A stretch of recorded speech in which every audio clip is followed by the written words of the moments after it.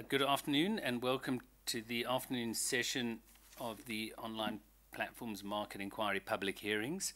And it's day 2 of week 3. And this afternoon we're dealing with property classifieds, as we have this morning, and we have Property 24. And I have with us from Property 24 JP Farina, who's the CEO. And then I also have Sjoerd Nicholin, who's the OLX South Africa General Manager. And as we understand, OLX is the holding company or division that holds Property 24. So welcome, gentlemen. Thank you very much, Mr. Hodge and Ms. Sepe, for having us at the Commission. Thank you for allowing us to present to the public. Great. Well, I'm not going to stand in your way. Why don't you put up your presentation and take us through it, and then the panel will have some questions. I will do. Give me a second.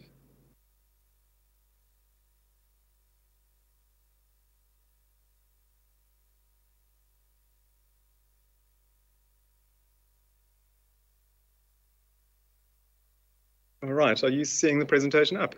We are. You can go ahead. Great stuff. Thank you. So good afternoon, everyone, and members of the technical panel as well. Thank you so much for having us at the Commission and giving us an opportunity to present to the public.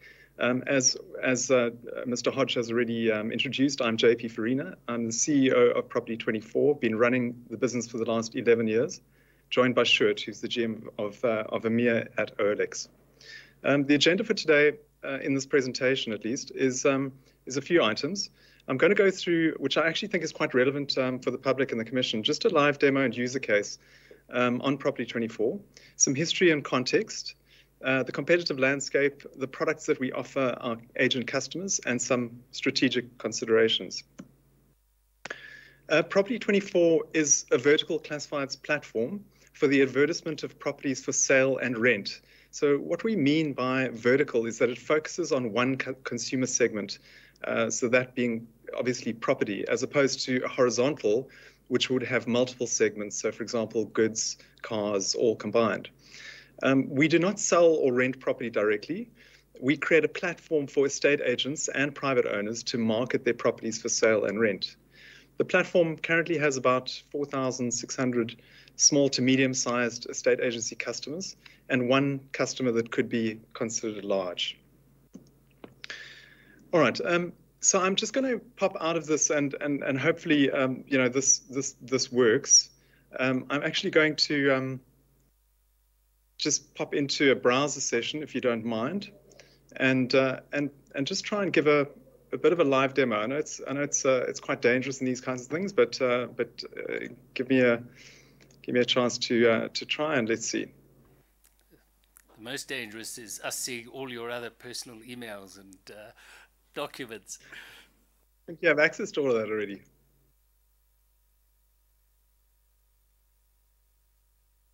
Give me a minute.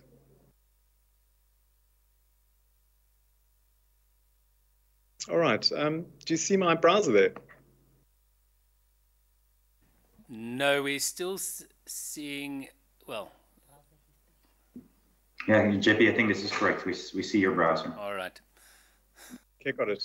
Great. So, okay, first thing that you'll notice is that my browser is in private mode. And the reason it's in private mode is because Google obviously knows a lot about you. And when you're normally browsing in your own browser, you're actually going to see very personalized results. So you can't really make any assumptions out of your own personal browsing because Google's looked at your history and is giving you really what you want. When you make it in private mode, it gives a little bit more anonymity, and you get a kind of a better idea of what's actually happening on Google. Not 100%, but better. So the way that we see our customers engaging with the real estate marketplace, and when I say I'm talking now about property buyers and renters, is that usually when someone enters the property buying or renting process, it's quite a long-term process for them, especially buying, and normally they're not necessarily aware of where to go. So their first port of call is usually Google. And they usually come up with the first generic term in their minds, and this usually is property for sale or houses for sale. So if you look at Google, you'll find that property for sale and houses for sale are the biggest generic keywords on their platform. And if you type in property for sale, you get a result on Google, as we all know. And you'll see that the first few results are all ads, clearly marked by Google. Easy.com, an estate agency, Rawson, a group estate agency. I'm not sure what this one is, Cape Town. And then Property24 has come up in this slot over here. And then we get to the organic results. And this time Property24 has come up first. Private Property has come up second, Pam Golding third, Remax fourth. Now, as a consumer, some consumers will click on the ads. Some consumers will click on the organic, and we roughly see about a 50-50 split between these types of consumers clicking on ads versus organic. Normally what happens is someone will click on one of the first links usually and see what comes up. Now you'll see that for this particular search, I searched for property for sale, generic, but now I've landed in property for sale in Cape Town. So why is that? It's because, you know, we looked at where you were coming from. Well, in fact, we didn't, Google did. Google looked at where I was coming from, and it said, I think that this particular page on Property24 is most relevant for you, typing in a property for sale and coming from Cape Town. And so it served our property for sale in Cape Town page to the consumer. However, the consumer might not be wanting to see property in Cape Town. They might scroll down a bit and they might see, oh, wow, this is not really relevant. There's 9,800 listings, and I'm actually looking for a particular area. So they might go back and they might refine their search. And usually we do see, we see people actually clicking on multiple sites at this stage. So for example, you might go to a Remax. Remax obviously being a very large national brand with a lot of listings. And you get a similar type of experience. They've also, page in Cape Town has also come up. You'll see 2,023 listings. And someone might look through this and say, okay, this is also not necessarily what I want. I want something more focused. And they then go back and say, look, you know, I'm actually looking for property in an area. And this is how people refine their search downwards. They usually choose an area or multiple areas to search in. So in this case, I'm going to search in Soshanguve. Okay, let's see, property for sale Soshanguve. So now we get a different result. Now we've got private property, which has an ad at the top. Property24 has got another ad below here. And here we see Property24 Soshanguve and a whole bunch else. And you'll see that there are other sites that come up. So My Roof in this particular area is doing relatively well. RealNet is doing relatively well as well. Consumers will click on various sites. So let's click on Property24. And they'll take a look, and over time, they'll decide what is more relevant to them. So you'll see here, Soshanguve, 3,250 listings. Wow, that's a lot. Okay, now I know I want to look in Soshanguve, but this is way too much for me to go through. I'll spend weeks trying to go through this stuff. So then you start looking at the features of the site. Has it got filtering? Yes, it has. All right, so let's see. Let's look for a house. And let's say my price range is, I don't know, 800,000 to 900,000 Rand. And let's say I'm looking for 3-bedroom plus. And there are more filters that you can fill in, but let's go with these right now. And what happens is my filter cuts down to 221 properties, which is now much more relevant for this particular buyer as what was shown before. I can also decide, you know, do I want to order this by, you know, different ways, low to high, high to low, most recent, or I can just go through the default order as it is. Interestingly, you'll see in the default order that there's a listing here that has a much larger format than the standard listings. So why is that? That is a promoted product that this estate agency has bought. So you'll see here a standard listing has come up at the top, a promoted listing there, and then it's a mix of standard going down, etc. And you'll also notice that this estate agency, Sin Mac, it's not a national brand. It's clearly quite local to the area. If I want to go and look at that estate agency, I can click on the listing and I can go and look at who they are. Do they look legit? Yes, they do. They've got a lot of good estate agents, it looks like. And so I can get familiar with non-national brands in this way. So you'll see that the non-national brands are listing and advertising on the same kind of space as what a national brand would list. And if we scroll down, let's try and find a national brand that is playing in the same space. There we go, Remax. So Remax listing down there, playing on the same kind of platform as a Cinemac, which is a big advantage to that smaller platform. Okay, I'm going to cancel out of this now.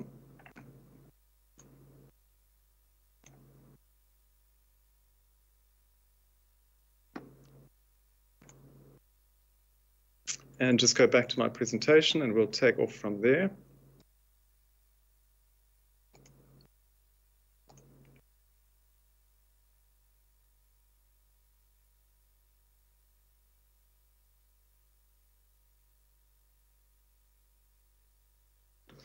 Okay, can everyone see that?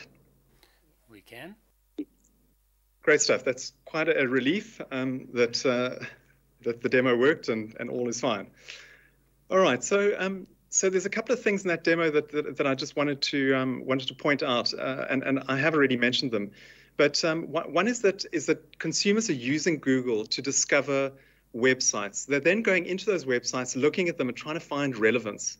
And where they find good content, good user experience, good search, and relevance, they tend to start using those sites more. And they then tend to start searching for those sites once they start, as I think Mr. Javier or Mr. Manning might have said this morning, once a user has become familiar with a site that they like, then they might start searching for example, Property 24 Soshanguve, so they can go directly to the Soshanguve page. Right, I just want to talk about some history and context to Property 24. Our mission in South Africa is to create the best marketplace that consumers turn to first and engage with most. So we're very consumer focused. We put the consumer front and center. The second is to empower agents and provide them with leads, because that's what agents are looking for. They're looking to advertise their properties and sell them. And then to simplify and improve the South African property marketplace through innovation. We're part of the OLX group, and here we've just shown an organogram structure of where OLX fits within Naspers. And you can see that that we're actually under process and very separate to Media24 and MIH, which is where Takealot sits. And Property 24 and Autotrader both fall under OLX EMEA. OLX is a large company, a large multinational. It operates in 30+ countries in emerging markets around the globe. South Africa only makes up around 2% of the OLX group revenue, so South Africa is relatively small inside the group. Property 24, just incidentally, was originally part of the Media24 group, but has not been since 2009, and I'll go into a little bit of the history now. So in 1999, you would have heard this morning with Mr. Mwela, private property was started in 1998, and Property 24 was started in 1999. So we've both had a long journey, and we've both had multiple pivots along the way. And we have been fierce competitors along the way. It was started within the Naspers Media24 group, and it's changed ownership and focus along the way. The initial offering of Property 24 was really a combination of editorial content, which was squarely in the Media24 kind of stable of expertise, and then it had some estate agent listings, but they weren't the focus of the site. They were kind of an add-on, and the business evolved into a JV eventually with ABSA. It was a mortgage switching JV actually, where the business would earn commissions on people switching into an ABSA mortgage, and the business went on like that for a number of years until 2008, when the global financial crisis hit. And unfortunately, the financials were really not good, and it ended up with the JV being split, and Media24 taking back 100% of Property 24, and ABSA taking the book that we had built. Post that, the business was in a bit of a crisis because it didn't really know where its future was from there, and it was actually sold to a relatively small company, a software company called Corbitech, in which Naspers then bought a 51% stake. So as part of the transaction, Naspers bought a 51% stake, and Property 24 was sold to Corbitech. And I'll go into it in more detail later, but the reason for that whole transaction was that Corbitech came up with quite an interesting business model, which it wanted to try and implement in the South African market. Various monetization models were attempted with limited success before we implemented the current lead-based model that we have today. From the time that it was taken over by Corbitech to around about 2015, the business was actually given complete operational control. So the Corbitech shareholders and senior management effectively managed the strategy and the business plans of the business for those 5 years. So they were quite independent. And it's useful to note that the business was funded by Corbitech cash flows, and Corbitech had minority shareholders. Obviously, 49% of it was minority shareholders. So it was quite difficult in those years to actually build the business without having to dilute shareholders, go back and ask for more money, etc. We had to be very careful about the amount of money we spent on product development, on marketing, etc. So the DNA of this business has been, do things on a very lean basis. In 2010, later from 2010, the focus was shifted towards improving the content and the product, and for creating more value for the estate agents. And the last part of the journey we've had is to improve the product and create promoted products for estate agents, and we've done lots of improvements to the product over the years, and continue to do so. The competitive landscape. So a little brief overview of classifieds in South Africa. I believe that Mr. Manning touched on this this morning, but prior to 2010, the newspapers were the primary advertising platform, and they were organized into two, as far as I understand, and I might be wrong, they were organized into two different joint ventures, one in the north and one in the south. And the joint ventures were between the top estate agent groupings, or a group of estate agents, and the Saturday newspapers. And my understanding was that the newspapers were forced into those JVs at some stage by the industry.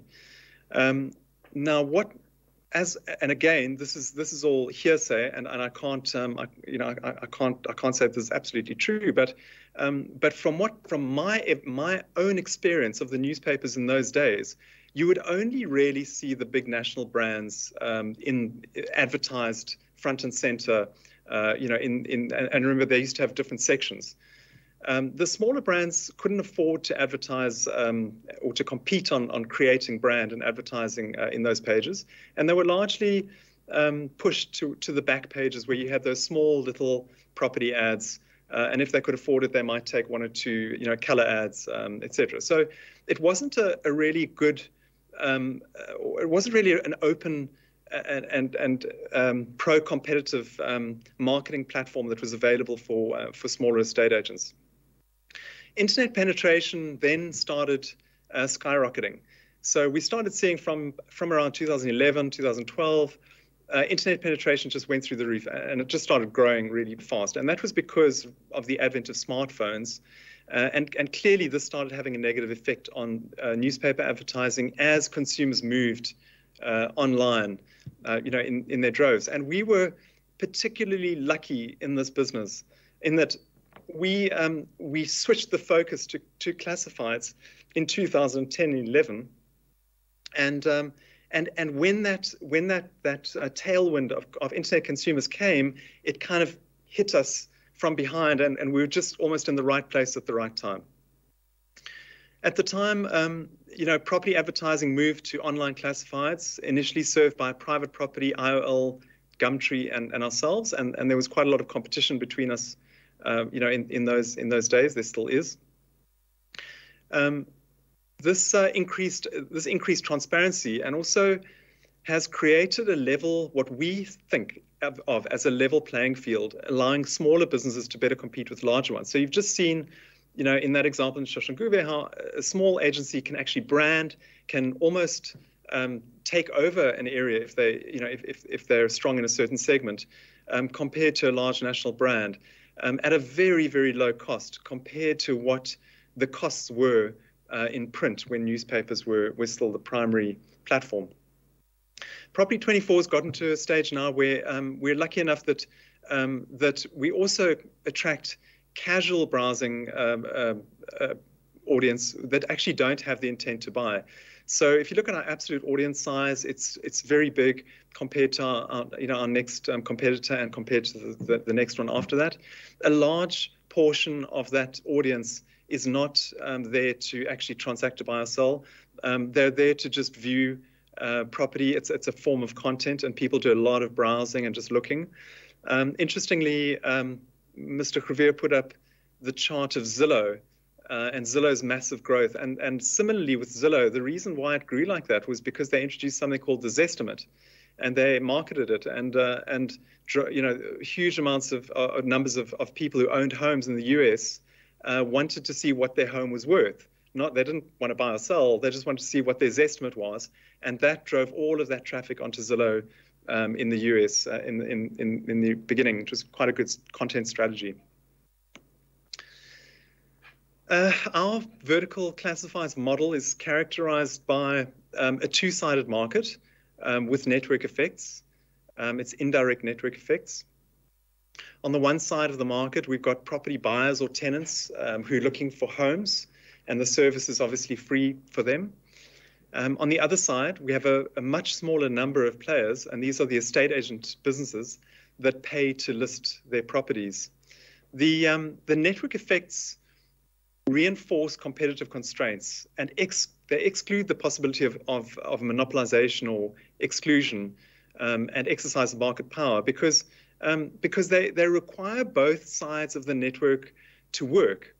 So if we mess up one side, then the other side will go away. So for example, if we do a bad job with innovation, with user experience, with search, customers very quickly will move to where they can find a better experience with potentially other listings. If we lose an estate agent customer, their listings go away, but their listings can still be found on other platforms. And so those consumers will quickly realize, I'm not seeing the full market, and they will leave. And you can very easily decline into a negative network effect with this kind of model. It's certainly not an extremely strong network effect that we see here. And there are examples that support this. I mean, we've seen Gumtree in our local market have what we thought was an extremely strong network effect many years ago. And it was massive platform, and it's slowly declined over time because they haven't really invested in that business at all. We've seen Craigslist in the US also decline similarly because they haven't changed with the times, etc. So these things are not insurmountable. We therefore have to continuously be providing the best possible platform to create value for both sets of our customers, and that keeps us on our toes. The landscape has evolved dramatically over 10 years. So, this is a graph, and it's taken from the Google Trends tool, which is amazing. If you put in a term, it'll show you the number of searches for that term relative to other terms. So in this particular one, I've put in Gumtree, which is the green bar, and I've put in private property, which is the red one. I've put in property 24 and OLX. And you can see that around 2010, how massive Gumtree was, how much brand equity they had, how many people were searching for Gumtree. It was just huge. And since then, how that has declined over time. And I would venture, I don't know what their numbers are like, but I would venture to say that their traffic has mirrored this almost exactly. Their traffic has declined, substantially. And this is a good example, as I was saying earlier, of someone being disrupted because they haven't invested in one side of their network. If you look at Property 24 and private property, you go back to around 2010 there, you'll see, and we can pull out the real numbers, but you can see that Property 24 was about half the size of private property at that stage. And there you can just see a comparison on the right-hand side, those bars. Just compare the situation from 2010 to date, where the position has effectively flipped. Back then, they were 67%, and today, they're the other side. And it just shows you, how things can change over a number of years, given a particular strategy or change in product, etc.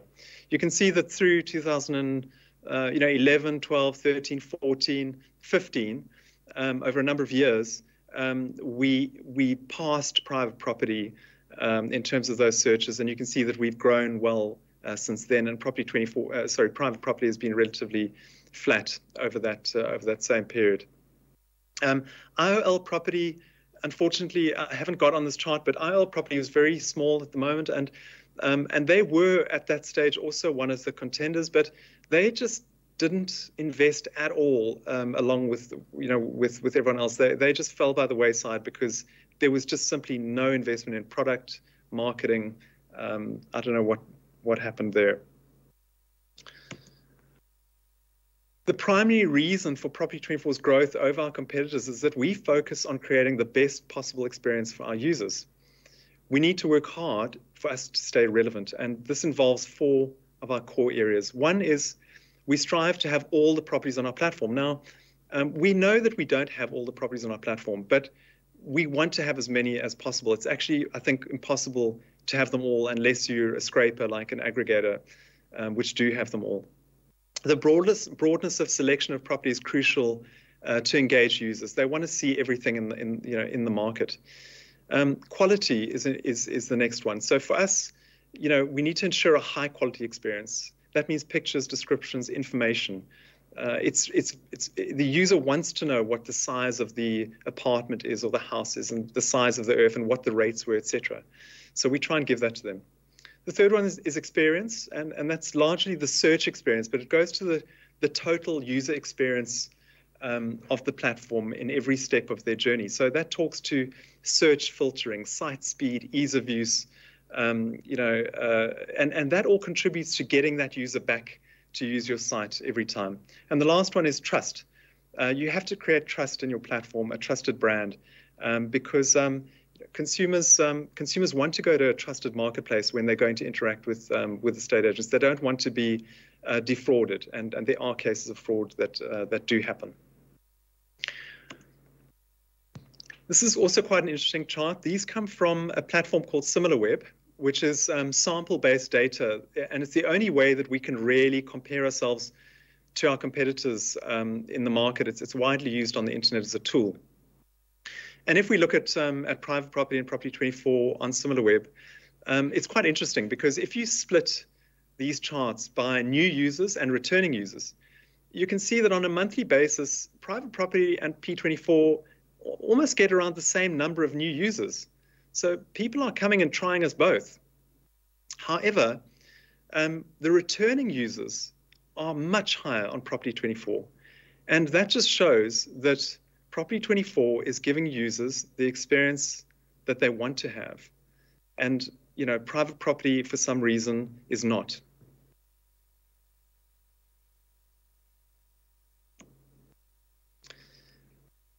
Just want to talk a bit about the products that we offer to our estate agent customers. The first core product that we offer is our standard for sale listing subscription. And this product is based on a matrix. It's quite logical. What the matrix says is that if you start in the top left, anything less than, you can list as many properties as you like on Property 24. We do not restrict the number of properties you list. If we provide you with 10 leads, which is defined as leads in our contract, clearly defined, and your median property is less than 1.3 million, then we will charge you 463 Rand a month.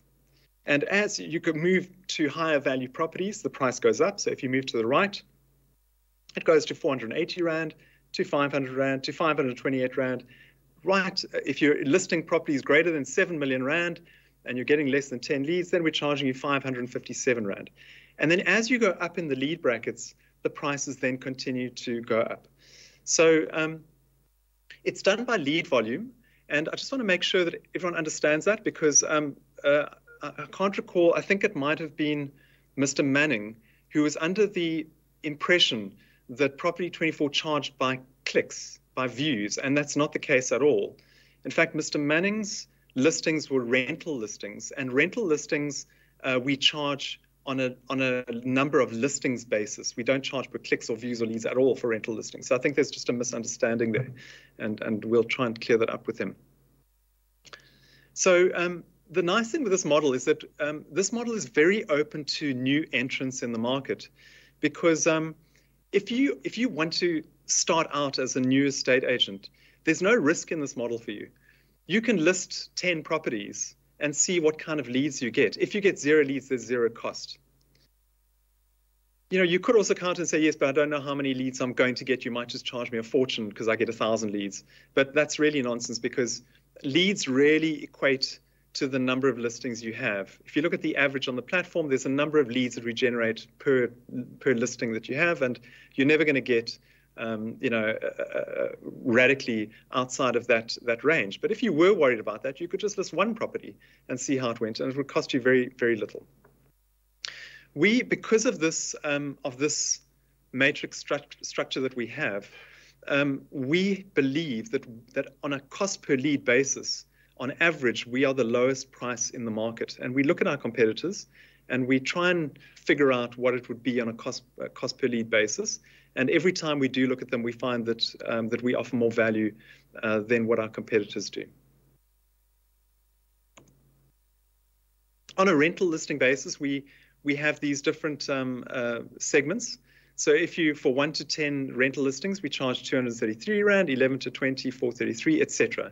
And so you simply charge per listing that you put onto the portal. And you might ask, why is this so different from the for sale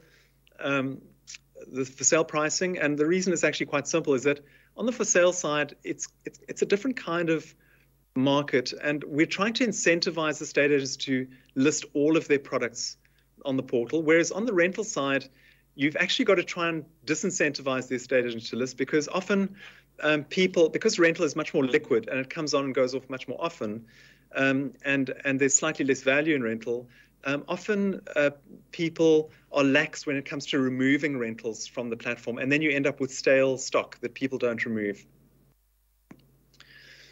The next product is our branded listing product, where you can add your branding to a tile. So if you don't have branded listings, then that little square branding is not on there. However, when you click on the listing, you can clearly see the estate agent. It's not like Mr. Manning was saying, where there's a blank page. It's not. Your picture as an estate agent is there, and your name as an estate agent is certainly there. So you absolutely do know who you're dealing with. We have this also on a sliding scale. So the less listings you have, the cheaper it is, and the more listings you have, obviously, the more expensive it's going to be fair.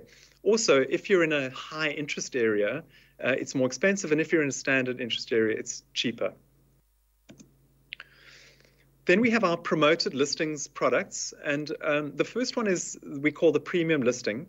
And this is one position that goes to the top of each page. So each page has one position allowed for premium listings.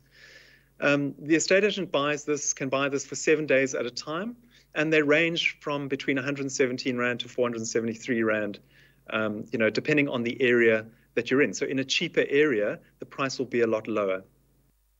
If there are, say you have in an area 10 pages of listings, and you have 3 people that have taken premium listings, they will rotate randomly amongst the 3 pages. So sometimes one will display at the first page, sometimes another one will display on the first page, etc. And that's to be fair, to distribute the position amongst them fairly. The next product is featured listings. With this product, this allows you to change the format of your listing. You'll see the format is different there. It has a large picture in the middle, then 3 pictures on the side, and your branding goes to the top of the listing. So the format changes from standard. and it goes to the top of the listing ranking. Obviously, you have to have your quality score. It can't just be, you know, a bad listing. It's got to be a decent listing. So your quality score has to be above a certain amount to buy this. If I'm the first one buying this, then I'll clearly be, you know, at the top of the page. If a competitor buys one after me, then they will pop into the top, and I will be moved one position down, and so on and so on. And we find that this product has actually been very popular, and it's been sold broadly across our base, but not as broadly as we would like. The last one is boosted listings, and what this does is it allows you to you can see you get an additional 2 images on the bottom of your tile. The tile is bigger. The branding goes across the top of the page, and as an estate agent, you'll get your photo put onto it as well. This is bought for a 30-day period, so it's between 237 Rand and 592 Rand for a single listing for a month, and it lifts your it basically adds a small amount to your quality score, so that you are lifted in the rankings slightly, but it's impossible for us to tell you exactly how much, because it's relative to other people's and other agents' quality scores and where you are. If you're on page 5, you know, who knows, it might move you to page 4, but it'll never move you to page 1. But there are different instances of it, and it's not a product that moves you to the top of the page. Then we have agency websites, and you heard earlier as well that all estate agents want a website. Many estate agents spend a lot of money on their websites with other service providers. We provide quite a basic and cheap product. It's 674 Rand a month, and you get a Mobi site and a website that has you know, reasonable functionality. It doesn't have the best functionality out there, but it has, for the price, it's very good value. On the right-hand side of the search results, we also have an estate agent banner ad, which an estate agent can buy, and up to 3 estate agents can buy in that area. So if there are 3 estate agents in that area, it's rotated amongst the 3 of them. And these are priced per area as well, and they are relatively cheap. So it's a nice product for an agent who wants to brand themselves in a particular area. Some of the main points in terms of our commercial strategy. So Property 24 determines pricing based on value delivery. We look at how much value we're providing to our customers, and we determine our pricing as such. The volume-based pricing maximizes the consumer experience by incentivizing agents to list all their listings. That is why we don't want to restrict agents by number of listings. We want them to put everything on there because consumers want to see as much as possible. The promoted listings are non-rivalrous and are not prohibitively expensive. So when you look at the cost of these promoted listings, and in fact the cost of listing on Property 24, and when you compare that to the commissions earned in an estate agency, it really is very, very, very small. And you can do that calculation on a number of levels. You can do it on a macro level, you can do it at an office level, etc. But it's small. Estate agents earn an estimate 4 to 5% commission. Some earn more on the lower levels, and so if you're selling a very cheap property, you're going to charge more than 5% on it. And a very expensive property, you might charge less than that. But generally, that's the accepted range. And so they're achieving about a 40 to 50,000 Rand commission on a home of about R1 million. The average, I've just looked at the stats earlier, the average property price at the moment is sitting at about 1.3, I think it's about 1.360 at the moment. So that would be lower than the average property sale at the moment. Property 24 listings cost represents, sorry, not just the listing cost, but the listing plus promoted listings, all the expenses that estate agents spend with us on the portal, they only represent about 1.5% of earned commissions. We're arguably a low-cost marketing channel for estate agents. If we did increase our prices and it was unrelated to value, we would very quickly lose our customers. we'd lose our listings, and in turn, it would create a negative network effect. And I think that the people that you've had on this morning have confirmed that, and I think yesterday, have confirmed that. Agents are not all on our platform. Some of them do leave. The gentleman this morning was only on private property, and yet he has a sustainable business. Strategic considerations. So Property 24 has no exclusivity or control over content. We have a little bit of a different view of listings than private property. Obviously, we have different views of the world. When we look at our source of listings, 41% of them are internal, i.e. they come from our prop control platform. 24% of them come from prop data, which is the third-party platform that we were talking about earlier. And then you can see how it declines into other integral, who Mr. Javier was on this morning, Fusion, which is private properties, Webbox, which is another one, and then other estate agent platforms that they own themselves. Looking at the source of listings, you can see clearly here the majority of listings actually come from external systems, not from prop control. We do not prevent third parties from using listing software of their choice. We obviously prefer them to use prop control, but it doesn't stop them from using anything else. Some are independent and some are proprietary to agency groups. So, for example, a group like the Pam Golding Group has internal systems that are proprietary to Pam Golding and require integration with their system. We find that this software, listing software switching happens often and continuously. So we have a whole department called operations that deals with customers who are switching service providers, whether it be from us to someone else or from someone else to an independent or back again. And we've had many, many instances where estate agents have switched between platforms and back again over the years and kind of try different ones out. It creates a lot of cost in our business. Estate agents use multiple platforms to show the listings on P24.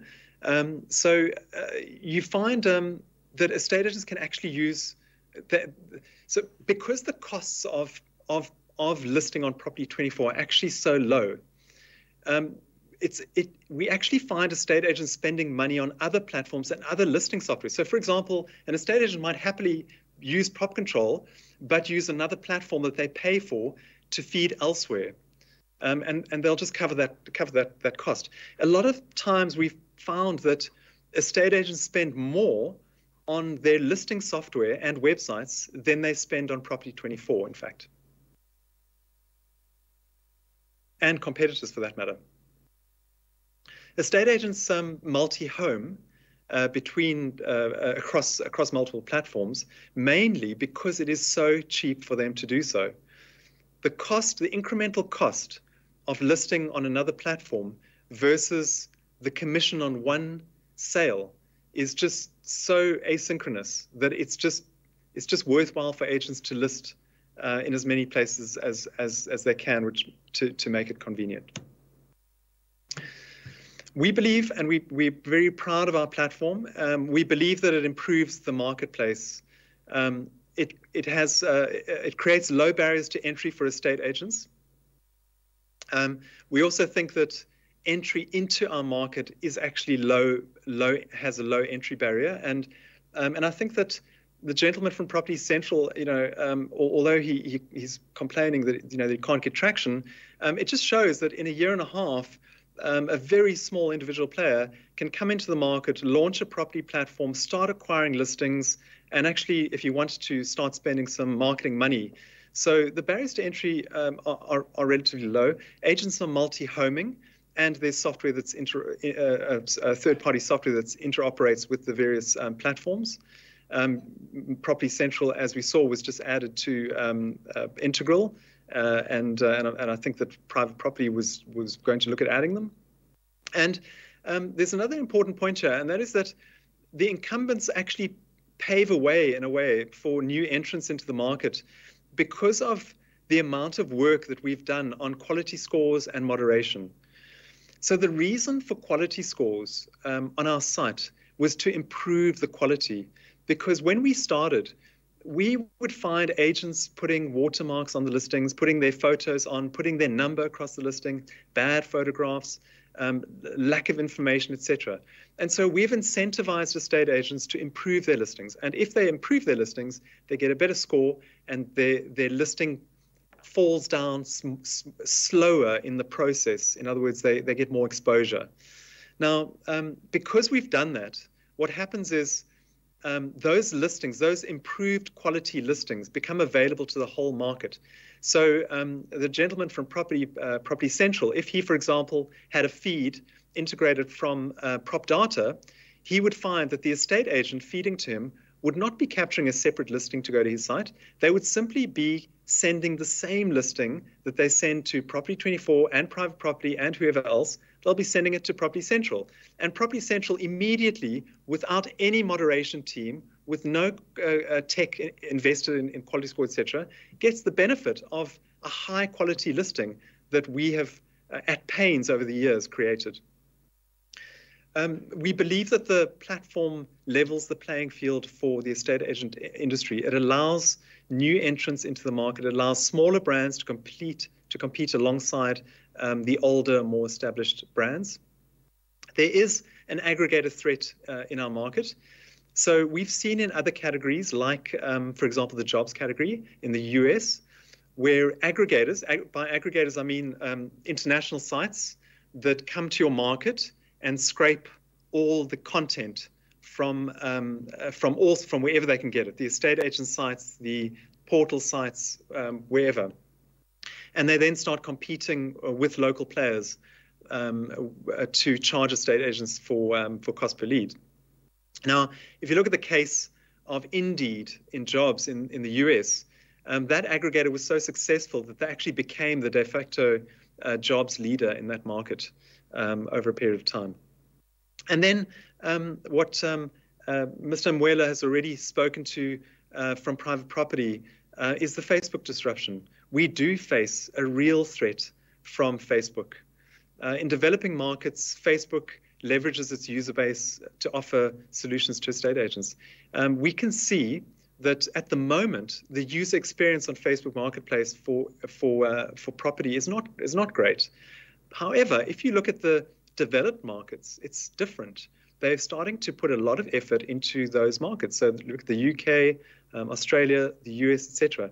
Those improvements in the Facebook Marketplace product will come to our market. There's no doubt that it'll come to our market. Estate agents are already using Facebook to generate leads. We already know that Facebook is attracting competitive spend. It is simply a matter of time before estate agent listings end up on the Facebook platform, because the listings will go where there is value. Just to sum up and to end our presentation, we support SMEs and HDPs. Property 24's customers are SMEs. We don't contract with a Remax who is the owner of the franchise. We contract with the franchisee, who's the little office on the corner, who owns a Remax brand and who's the business owner of that franchise. Those are customers, barring one. Property 24 in the last year has identified 50 HDPs to participate in our enterprise development program, and we've given the Commission the information on those. Our intention is obviously to expand that over time and to do more. We're currently on a level 7 BBE score, and we're aiming to improve that and achieve a level 6 in 2022. And with that, I'd like to thank the Commission and anyone who's in the public listening to us for your time, and I'll end my presentation and hand back to the Commission.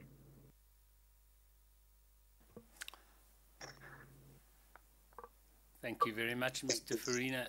Maybe you can stop sharing your screen and then we'll see you more prominently. Apologies.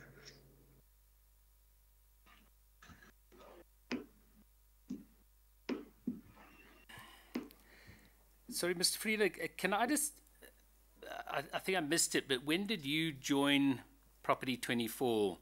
It was post Corbitech's acquisition, is that right? It was 2011. However, I actually started working with Corbitech late 2010. All right, and you came in as the CEO, or? No, I came in as general manager, Property 24.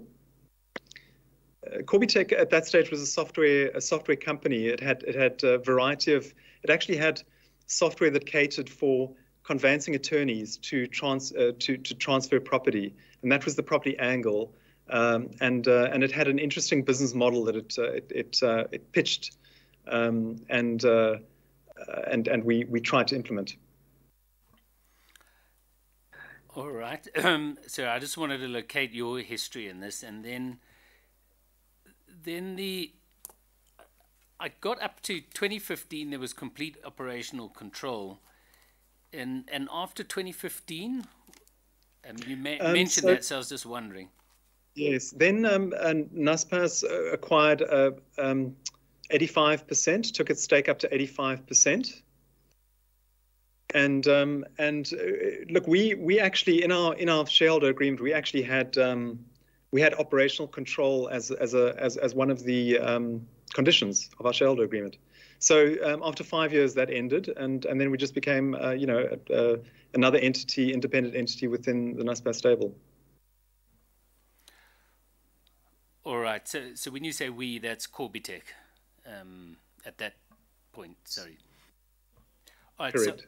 So after this period up to 2015, we sort of jumped to, after scaling the basic business model in the late 2010s, focus shift to improving content. I mean, can you just talk us through the scaling process?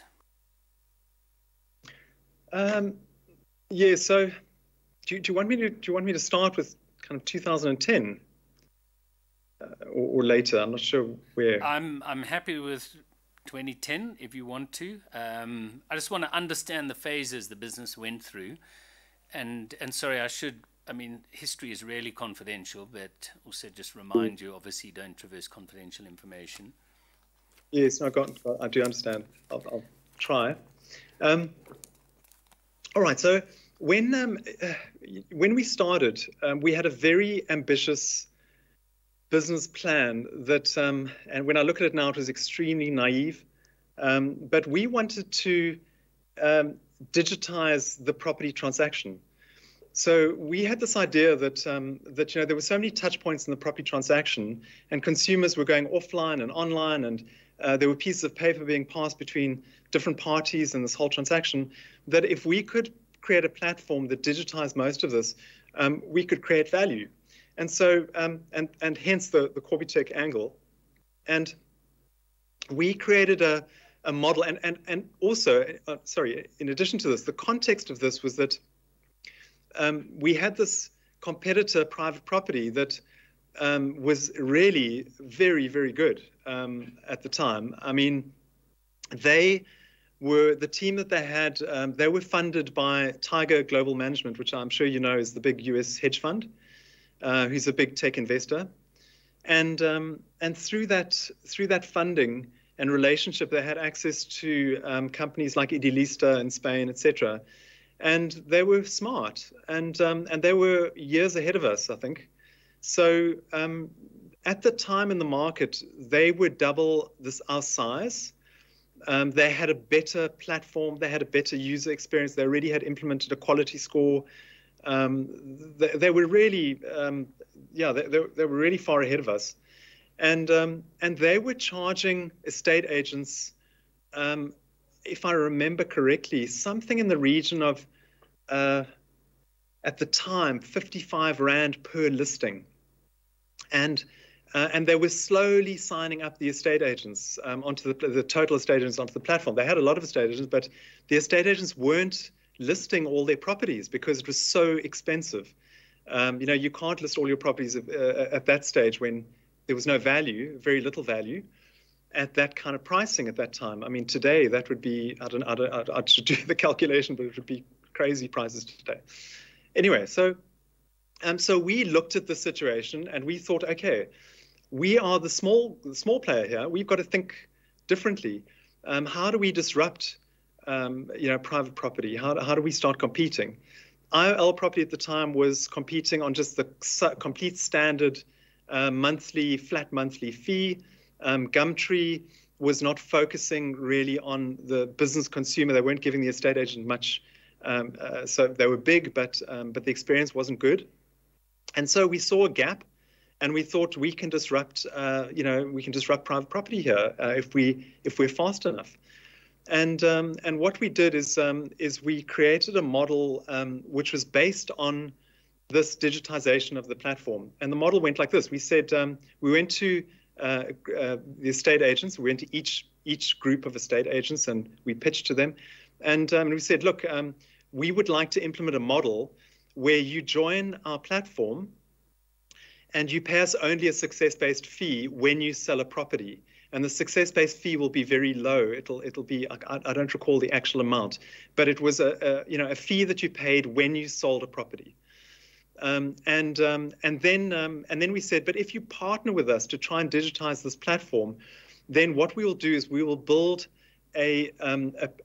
systems and platforms for all the players in the industry to be able to instruct each other electronically. And we can charge for value created there because, for example, the conveyancing attorney gets an email from the estate agent. They then have to do a deeds office search, which costs them money. They have to implement or capture and implement all the necessary information. So there's cost and time in that. We could automate that, plug the property into the conveyancing attorney's software, have it already verified and popped up there as an instruction. And we would then be able to charge the conveyancing attorney for the convenience of having access to that. Likewise with Beetle certificates, water, electrical, and I think that if I remember correctly, we had seven different digitization items that we intended to try and make work. And that was this JV called Riasa that we went into with a group with the national estate agents. Now, we started implementing that strategy, and we started building software. We started trying to improve our site, and we went a long way down the road of building these platforms. What we found, however, in the meantime, the estate agents started listing their properties with us. And just incidentally, I don't recall who it was earlier that said, it might have been private property, that said that listings were exclusive on Property 24. And I just want to put on record that that is absolute nonsense. We have never, ever, ever asked for exclusivity from anyone in this market. In fact, when we launched that model, I've even got it on our slide, on our presentations. Part of the presentation was list everywhere. I don't think they made that claim. I just think they said they lost listings, that's all. I think someone I got my hair up because it's such a sensitive subject, and someone did say that it was exclusive. Anyway, private property, I know Mr. Mwela wasn't there at the time, and so he doesn't have the benefit of first-hand knowledge. But private property did not lose listings at the time. We were measuring closely, the listings on ourselves and private property, and we can pull that out of our history, and show that. And so I'm not sure where the narrative has come in where, suddenly private property lost listings. It wasn't like that at all. But what happened was that we did gain listings because estate agents saw value, because they thought, oh, okay, this is great. We can list all of our listings and it's risk-free. I'm only going to pay if I sell something. And to a large extent, a large gain in the listings came from the small estate agents and the long tail of estate agents, because it was cheap for them and risk-free. So it was quite a the whole thing was a clever strategy, but it didn't work. It was just we were far too clever for our own good, and it fell apart because we could never get the estate agents to do what we needed them to do. So in other words, what we needed was we needed the estate agent in an office to instruct the attorney electronically when they had an OTP, to create an electronic OTP, etc. And we just never carried enough influence to get that to happen. And our estate agent partners, what we realized at the time was that our estate agent partners also didn't actually have the influence, because the way that the industry is structured is that you have these national estate agent brands that don't own the businesses.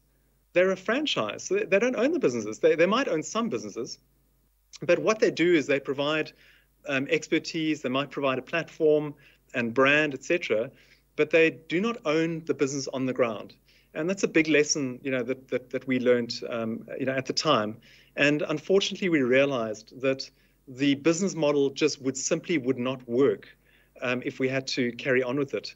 And it was a very tough decision at the time to break, because we knew that we would ruffle feathers with our estate agent partners. But we believed strongly that to create a sustainable business, we would have to go it on our own. And without the digitization model, we'd have to go into a pure classifieds business model. And so we pivoted the business into a classifieds model, and we started charging, I think it was we charged a single fee, but we would discount that fee if you didn't receive a certain number of leads. So we had a lead guarantee model that we put in place, where it was just a relatively, it wasn't cheap. It was I think it was 1,500 rand, or 1,000. I think it was 1,295 rand, if I'm not correct. But we would only charge you, I think, half of that if we didn't achieve the leads that we promised. So there was a floor, on those leads. And we then proceeded to go out to the market and sign up all of the individual franchise owners, franchisees, and independent estate agents and small agents, and sign them up onto this kind of fixed fee model. Now, just a note on that is that another interesting note on that is that prior to the kind of the Riasa business model that we tried, we were charging a flat fee of 600 rand a month to estate agents to list. And at that time, our leads were probably a 20th or less of what they are today. So estate agents were willing to pay 600 rand a month for very, very little value at the time. And we also realized, once we had implemented this kind of hybrid flat fee, that a flat fee in the market doesn't work very well, because the market follows a power curve. In other words, you have a small number of estate agent offices that are relatively big. They're all kind of SME. They all fall into the SME range. But if you look at the bigger offices, there's a small number that are relatively big, and then it drops off really, really quickly into kind of this middle level, and then it goes into this long tail of small agencies. And when you have a flat fee in a market like this, you disadvantage the small players hugely, and you give a big advantage to the bigger players. Why do I say that? Because you've set your price at 600 rand a month, but the small guy is not getting much value for the 600, and the large guy is getting huge amounts of value for the 600. And so we realized that, and we thought, okay, we have to implement a model that actually reflects value that we're providing to our customers, and allows the smaller agencies to work, so that it doesn't become expensive when you're entering, if you're at the bottom end for the long tail, and you're at the bottom end. And that's when we started implementing our lead segmentation and splitting up lead segments. And actually, a large part of what we've done is actually not increase prices at the bottom. It's actually increased prices at the top is what's actually happened in our model, largely. By the time we got through that, the signing of our customers with the new contracts, I think that we then felt that we were in, maybe it was a little bit prior to that, but when we had enough listings, we felt that we were in a good enough position. It was a combination of getting enough listings and rebuilding the platform to a state that was at least comparable with private property, but it still was not good enough in my view. We were still about 2 years behind, but still we had a platform that, that we thought is okay, and we had enough listings. And then we started spending a little bit of money on marketing, and we started testing out our engagement and seeing, is it worth it? Are we getting value for our marketing? And we slowly ramped up that marketing spend until we thought we had a decent user experience. And then we spent a little bit of money on a television campaign, which was novel at the time, and started our brand building. Television doesn't bring users to your site at all. You don't see a jump in users on your site when you launch a television ad. But what it does is it gives a lot of brand equity and trust. It builds your brand over a long period of time. And so we started building our marketing efforts over years, and getting to a sustainable marketing spend, which we have today. And I suppose that's how we scaled the business. Is as we did that, we increased our fees, as we saw that we were leaving huge amounts of value, because we started off at such a. I mean, if you remember, if you look at the same period, if you look at the lead growth that was created, it was massive. And so your pricing growth had to follow that as well. And that's effectively, I think, how we scaled it. Thanks, Mr. Farina. Yeah, thanks for all that detail. I obviously asked for it, but I think if we're going to make progress today, we can keep the answers a little shorter. Apologies. So, as I understand, Naspers came in with an 85%, and you had enough listings, you pivoted to lead-based, and then you scaled. And as I understand, the point of scaling is almost to lower your unit costs in a sense. You get volume, your costs are not necessarily going to increase at the same rate, and that's how you get efficiencies out of a business like this. Yeah, I mean, look, scaling is, I don't want to take too much time answering this, but scaling is multifaceted. I mean, you've got scale of platform, you've got scale of business, scale of, I don't know, which scaling do you mean? Well, I'm just asking. I mean, you're scaling, I assume, your number of listings, your estate agents that are on, your traffic, and you're hoping to be, by being bigger, you've got more efficiencies, I assume, and you've got a bigger customer base, and you can, whereas you may have made a loss before, you can now turn a profit. Well, at the time, you when you're doing it, you hope for that. At the time, it's always unclear. When you're in the midst of building a business, you hope that you will get to a stage where you can turn a profit and recover the investment that has been made, into that business to date. Yeah, sorry, and I'm just, I know we can't go to confidential documents, but I'm just trying to get a sense that, in scaling these sort of businesses, I suppose you're putting a lot of investment up front in marketing and maybe technology, but you reach a sort of, I suppose, a plateau, maybe, and that's when things can turn around to a profit in terms of your cost base. No, not necessarily. I think that when you look at when we started, we started with 10 employees, so we didn't start with a big investment up front, not at all. We spent, I think, a year just trying to, hold on to the estate agents that we had, and the little revenue that we had. We struggled for the first few years. Then we built this digitization platform, which did cost us a lot of money, but we didn't have a lot of money.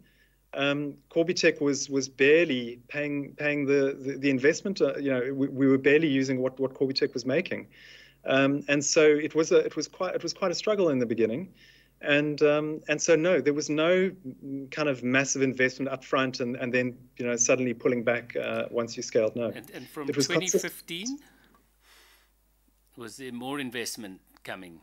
Because now I suppose you got a change of ownership. We had no, we've never drawn down, we've never had any funding from Naspers.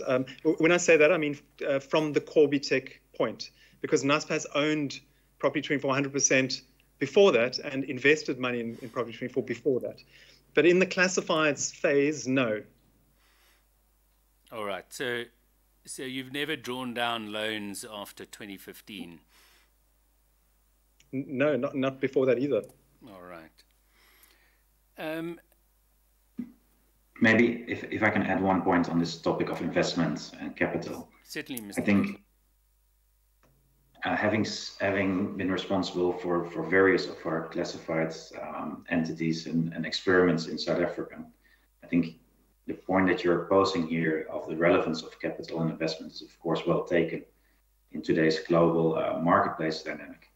If you look at the entities that we're talking about here, Property 24 and tomorrow Auto Trader, a large part of their scaling, of course, happened way before Naspers got involved. We got involved late in the process. And indeed, we never invested heavily into these businesses. There are other businesses that we've attempted at launching in South Africa. There we have invested on a relative basis deeper. OLX, our horizontal platform, comes to mind. At a certain point in time, we launched Let Go, a unfortunately failed attempt. These experiments in these companies had higher investment levels, and yet were unable to turn to a point of, let's say, relevance or healthy platforms.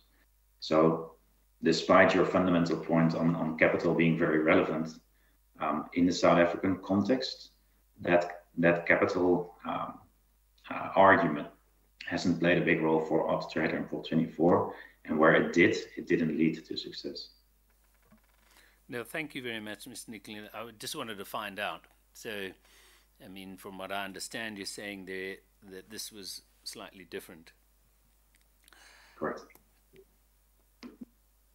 I just wanted to go back to Mr. Farina. You wanted to correct Mr. Manning on clicks. So tell us how you do measure leads. Yeah, so I'm just going to refer to our contract here. So in the contract that you signed with us, we give you we're transparent with the pricing.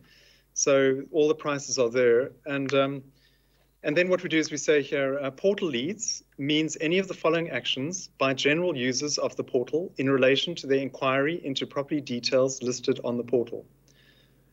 And then we have bullet points. User provides contact details to be sent, in brackets, email/SMS to agent. User requests click to see the agent's telephone number.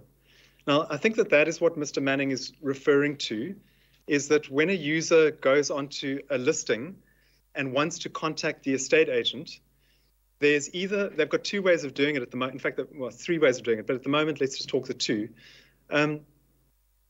Effectively, they can either type in a message in a form on the side and press send, and then that message will be emailed and SMS'd to the agent, and that's a hard lead where we absolutely know this, the person's put in their details, etc. So that's an easy one. And then there's one where the person prefers to call the estate agent, and what we have there is we have a telephone reveal, and which also reveals a WhatsApp conversation. So when the user clicks on that, we record it, and then we deduplicate those leads at the end of the day. And we do a lot of work on those clicks, so that we can weed out any spam or any other estate agent clicking on someone else. All the nonsense that can happen in these things, we deduplicate, clean it up, and that's what our fees are based on. What Mr. Manning was alluding to was a view, like a click on viewing their property, which is not correct. And are those the only two ways that you measure a lead? Yes, I mean, we had a third one, which used to be the email address, but we removed that, I think in the course of this year, we removed it because exposing the agent's email address was causing too much spam to be sent to those agents. All right, so until earlier this year, there was a third, which is a reveal of an email address. And you say that resulted in spam. So what presumably people are going clicking through and then collecting email addresses in order to. Yeah, I mean, we do have protection against that on our site. We have various mechanisms that stop that happening.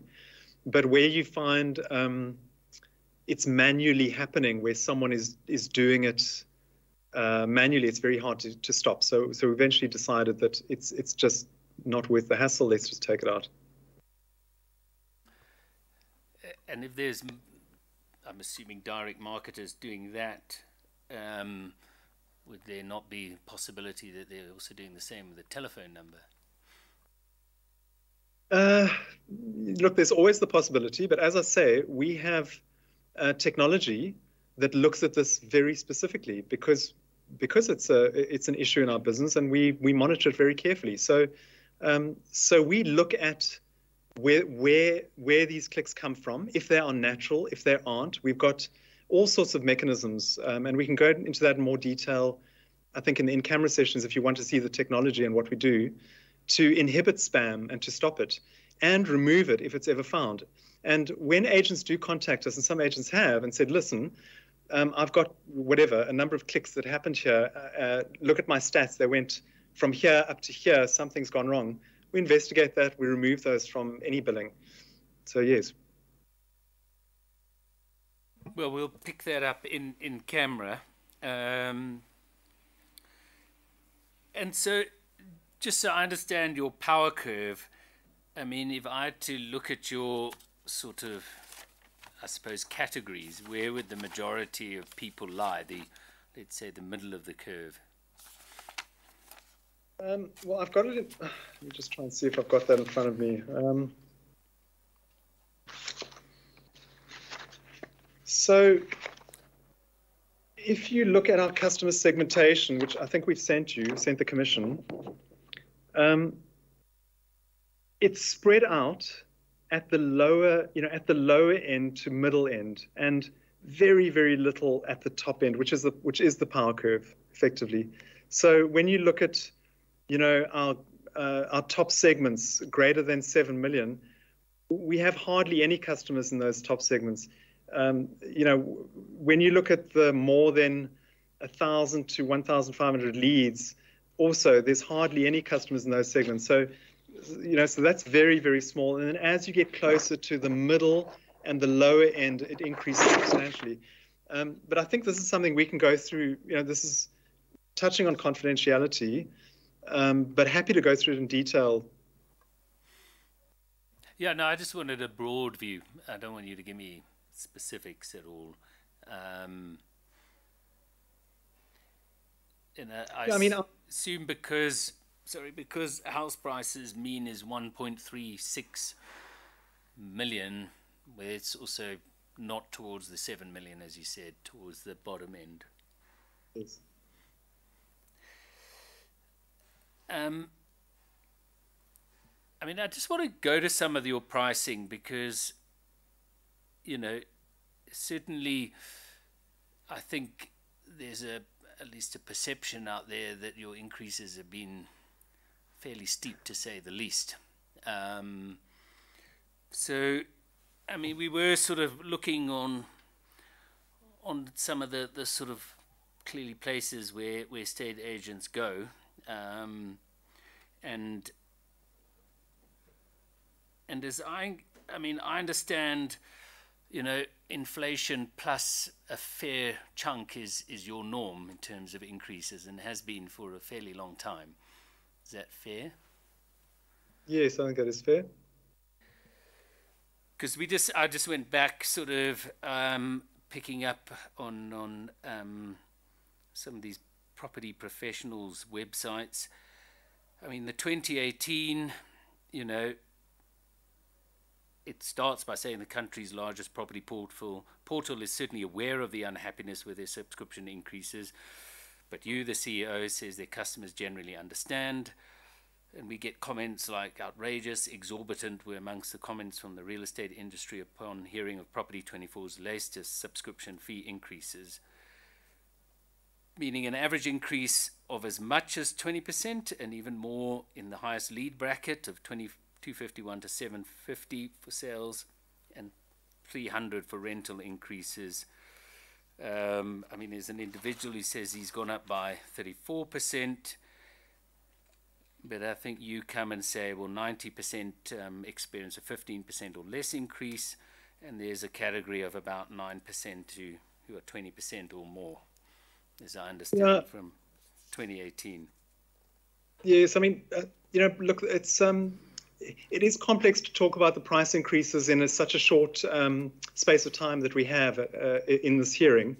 It is complex, and the reason it's complex is because of our matrix structure. So, for example, if you look at the end, the price increases have been very low, to the extent that I think multiple years in a row we've given zero increase at the bottom end.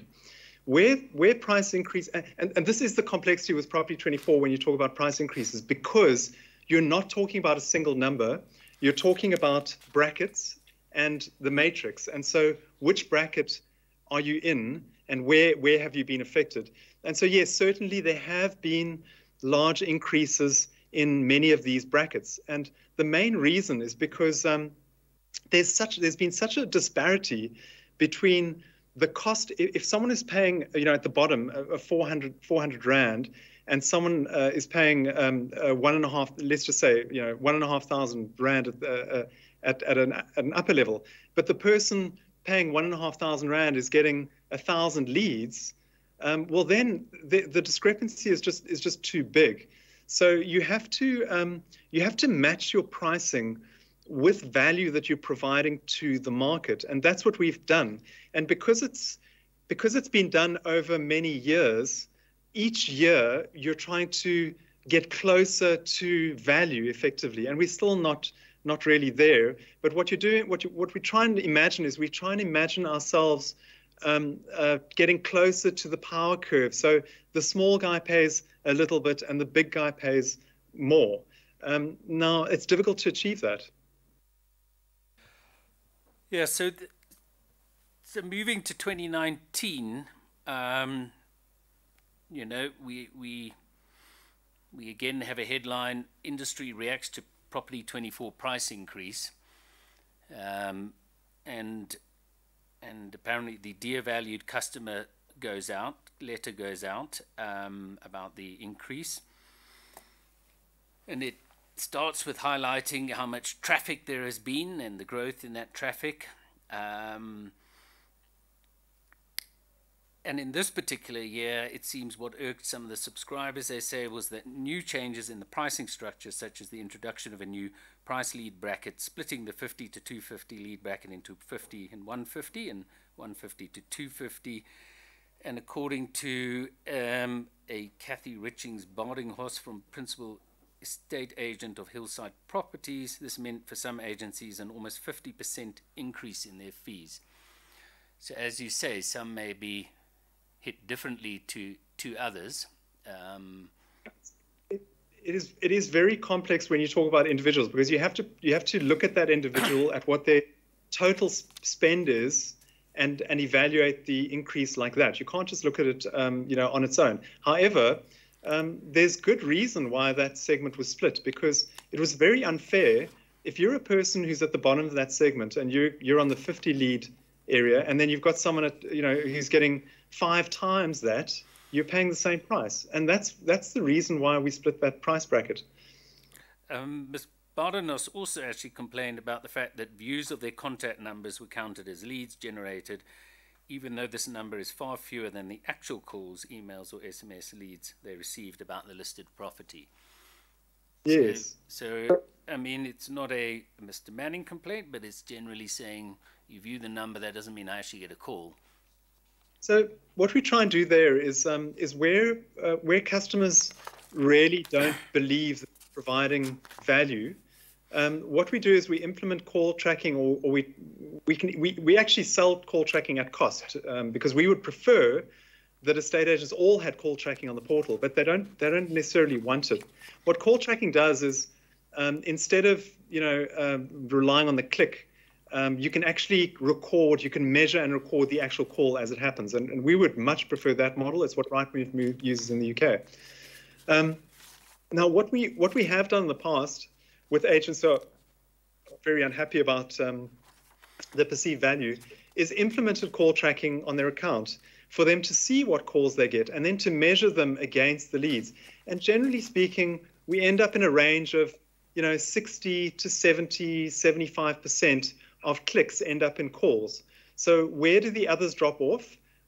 They might have called, they might want to call later, they might have written down the number, etc. Anyway, the main point here is that we know that not every click results in a call, and that's not what we're selling. And that is why we've made it so clear in our contracts and with our CRMs and our salespeople. We insist that the customer understands the basis of how we charge and what we charge. It's very important for us. Obviously, we still do get lots of issues of people not understanding or complaining about it.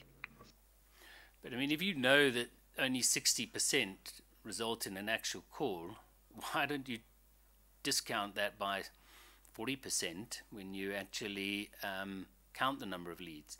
Because you know this. Because we're not selling the actual. If we were selling the actual lead, we would price it differently. But we're not. The product we're selling is in the contract here. The product is, as you've signed the contract, a click to see the agent's telephone number, and the price is associated to the product. If you sold an actual call, the product you would be selling would be different, and the pricing might be different. Yeah, I think your contract obviously explains that you're going to count as a lead and expose of the contact number. But I think what agents seem to understand is actual leads and calls, and that doesn't mean an actual sale, obviously. I think we heard earlier that there are many contacts that need to go through in order to have an actual sale. So I'm just putting to you, you know that clicking on that doesn't result necessarily in a call, and you know the proportion, you've tracked this. Would that not be a much fairer basis? No, but the customer knows it as well. And we've made it we're at pains to make it clear to the customer. So all customers are aware of it. It's right here where you sign. We've actually made it standard practice that the customer has to sign this clause. There's underneath that clause there, which is very, very clear, and explain to them verbally. It says here, I confirm that I have specifically read and understood and understand the portal lead definition that forms the basis of the for sale subscription pricing model. Initial here. They initial it. So they do understand what they're buying. They understand the product they're getting. It doesn't mean they're necessarily happy, but they may understand it, and you may want to make them sign it so that there's no disputes later when you get a Miss Badenhorst who's not happy that the fact that they charge for more than the calls they got. But let me proceed to the experience of dealing with many, many happy and unhappy estate agent customers, and so I can relate. I know, and I wouldn't want to be you, because it seems March is quite a stressful time as the increase is announced, and your unhappy ones come forward and you go out to defend it. So, I mean, March 2020, the headline is, how long can Property24 increase rates in this way? But I suppose, it's a bit like Groundhog Day here. Every March, the same dear valued customer letter comes through. But in this case, we're told that South Africa's biggest property portal has had subscription price increases in some instances of between 50% and more than 300% over the last 4 years. Is Property24 adding value or milking the cow? That's how the article starts. And obviously you may disagree with that. But yeah, I think that the 2020 price increase was 8% across the board, if I'm not mistaken.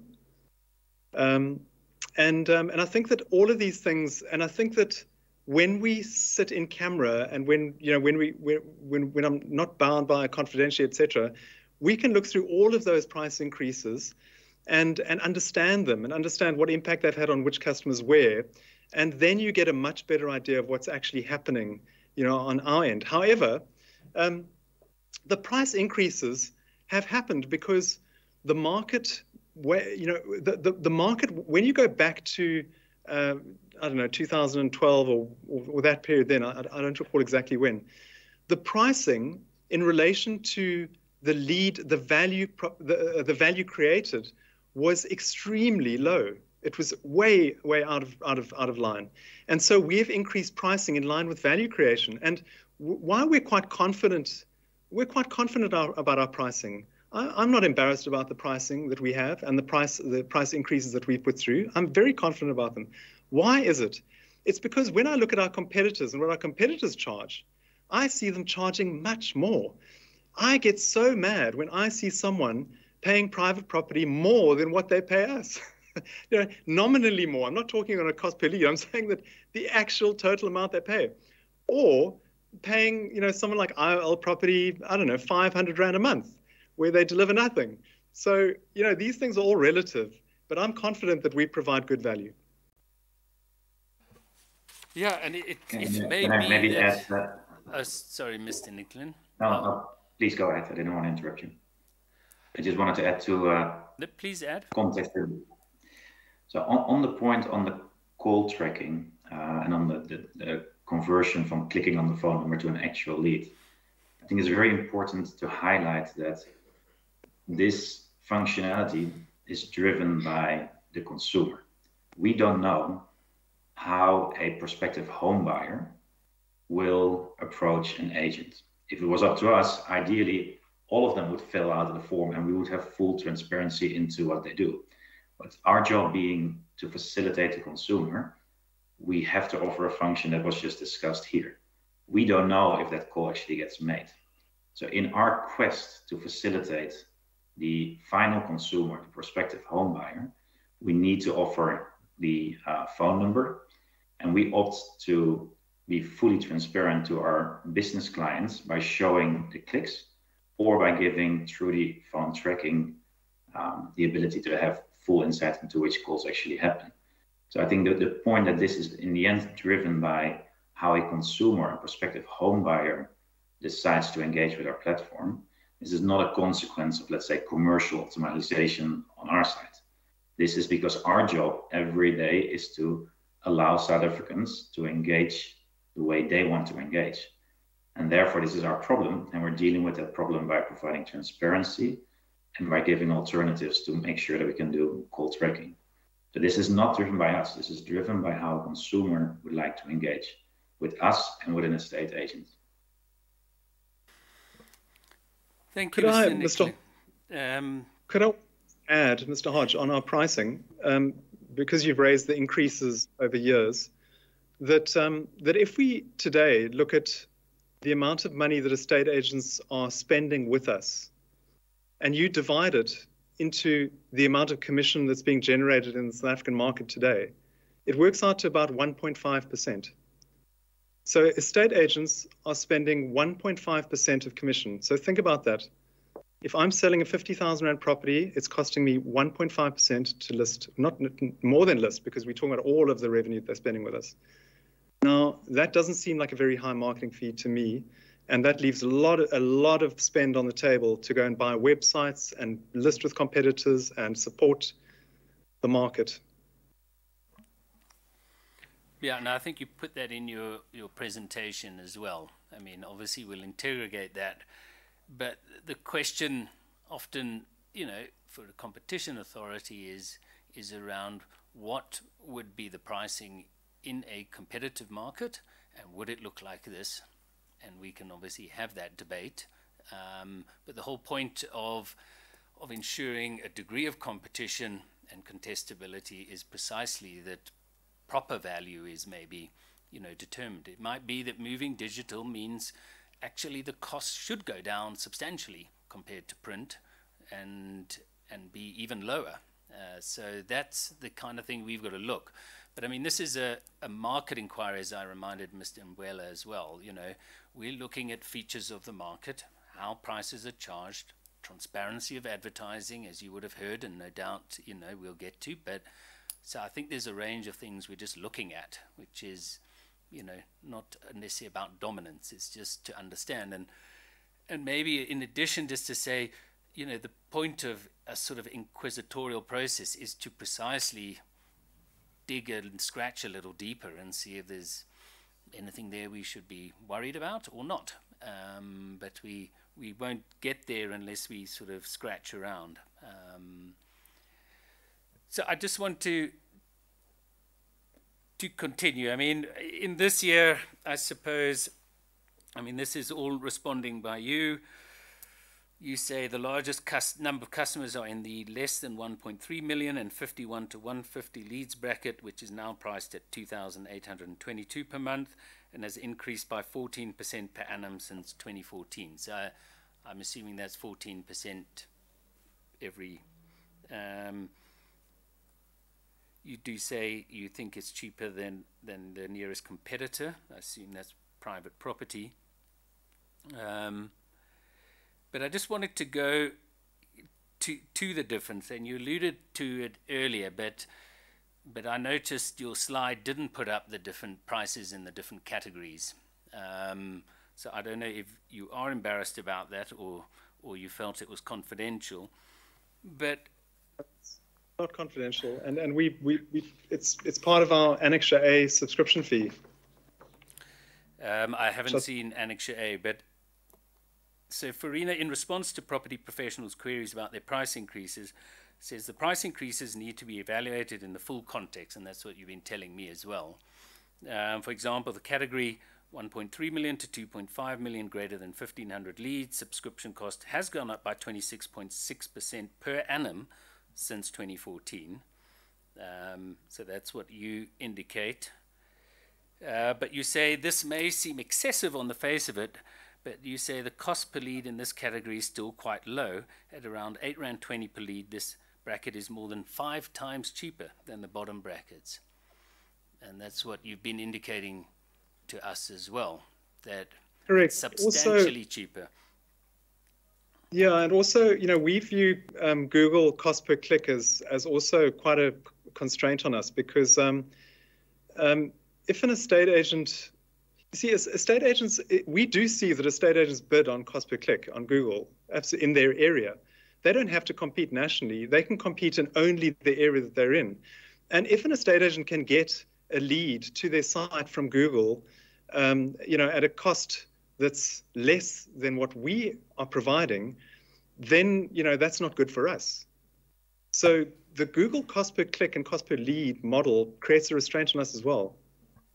Yeah, and we'll come to Google. Google has obviously loomed large in all of this inquiry, and we had them before us in the first week. But, I mean, I just want to go back. You're basically your bottom bracket compared to your top bracket, 5 times difference. So your smallest agent, the cost per lead is 5 times. That's what this is. I don't have that particular article in front of me, and I don't have those stats in front of me, because I think you said that was from when was that from? I'd have to find that article and read it and understand the context and the data. Sorry, you can obviously, but I mean, this is saying Farina in response to property professionals' queries. This is what they say you said. I mean, you know your pricing, so can you tell us in the 1.3 to 2.5 category, the bottom versus the top? Are we talking 5 times roughly? Obviously, that's 21 now. It may have changed slightly. You can't do it that way, because the top is open-ended. You know, that's why I need to understand. I need to look at that response and see what I was talking about. I mean, the top brackets are greater than 1,500 leads, and you know, I assume you would just take the bottom of that, which is 1,500. If you had more than that, it would be even cheaper. Yeah. So again, there's a big differential. If what you're asking, is there a big differential between the cost per lead of your bottom bracket versus your top bracket? The answer is yes. Yeah. I mean, the reason I'm raising this is you've been at pains in your presentation to lead us through how much you do for SMEs. But of the smallest category, there is a massive difference. It's not a small difference. And even if we look at your rental, which you were willing to put up, you know, the difference in cost per whatever slot is not, you know, maybe it's, I don't know, 30% higher for your bottom category. But Mr. 25% Hobbs, versus we your just for sale where there is extremely different pricing. but we just had private property on here, and their lowest price is like 50% more than our lowest price. Look, just because they're bad doesn't make you good. What we're looking at here, I mean, Mr. Farina, and to be fair, you know, Property Central, I think, painted a rather bleak picture of the estate agent industry in this country, where it is predominantly white owned, and I don't think that is, you know, disputed. As I read out to, you know, to Property Central, that the numbers from the announced from the estate agents advisory board are horrific, and there's been transformation efforts allegedly for sort of 15 years that have seemingly come to absolutely nothing. But small, historically disadvantaged estate agents starting out, so they're new entrants, so they're going to be in the bottom bracket, are paying 5 times. Yes, there may be few agents in the top bracket, but that's the difference in leads. And I just want to put it to you here because, in fact, in this article, we have Ngoli Swatini, founder and principal of Ngoli Swatini Properties, who's concerned about the portal's high price increases that make it difficult for new agencies, particularly if they are without strong financial support, to list with them. And they say these kinds of increases are creating a discriminatory environment to the haves and the haves not. This is an era whereby we talk transformation in the real estate industry sector, but moves like these are denying that opportunity for new property practitioners who do not have the privilege of old money to play in the industry space. We all know that for anyone to succeed in this industry, you need advertising money and an accommodating platform to expose your properties. So Tini asks, how new and young estate agents, especially from previously disadvantaged groups, are going to be able to advertise on this platform. You know, I think the advice is I urge them not to close doors to the young and new practitioners who want to have a role in the industry. So that's in the article. And so I'm just putting to you that this is a substantially untransformed industry. Small efforts you know, of taking 50 agencies under your wing is great. I'm not going to deny that, but it seems the structural barrier is far greater when we look at the fees. And I think, you know, part of our mandate is looking at whether equal participation in online platforms, either as a business or as a platform provider, is something that is happening. That's part of the public interest mandate that we have. So it is concern for us, I think, when this is the voice we're hearing. But let me allow you to respond. Yes, I think, you know, I can't argue with that, is that the industry needs to transform, absolutely. Unfortunately, we don't have a very good sight of transformation in the industry because we just don't have the numbers, and we've never collected racial information about our customers. So it's been hard for us to identify HDPs on our platform. However, our platform doesn't discriminate. You know, we don't see HDPs as different to SMEs. We see SMEs. Those are our customers. Our customers are all SMEs. And our platform doesn't discriminate against that. What our platform recognizes is that if you're a customer that brings more listings to the platform, you're more valuable to the platform. And that's what our pricing is based on. Because I've got to build the best possible platform for a consumer to come to stay in business. And if you're an agency with 1,000 listings, that has value to me, and it has more value to the platform than it has for an agency with 5 listings. That is why the pricing is like it is. You know, when you talk about the 5 times, it makes it sound dramatic, but someone starting on our platform will spend 463 Rand a month. Now, you just take the commission of, let's take an area like I looked at, Soshanguve. I was looking at 800 to 900,000 Rand properties in Soshanguve. Work out the commission. The commission rates at that level are actually higher. So work out what the commission is on one of those properties and figure out if a smallest HDP estate agent starts a business, how many properties do they sell in a year? And then look at the fees. The fees that we charge at the bottom, if I think just, at the top of my head, are equivalent to, I think that you would be able to afford about 7 years of Property 24 fees if you made one sale, something in that region. How can that inhibit anyone? I think the industry is telling you every year when the price increase comes through, there are major complaints, but it seems, as you indicated, you are the largest platform where customers come, and so it seems it's very difficult not to be on your platform. But we even heard earlier that this sort of 1 to 2% is possibly quite different for the smallest of estate agents. So we need to look at we'll obviously explore that with you in camera if need be, on what basis you've made these calculations. But I suppose agents have a range of costs, and many don't earn a salary. It's what that sort of commission is actually the salary that they're trying to earn.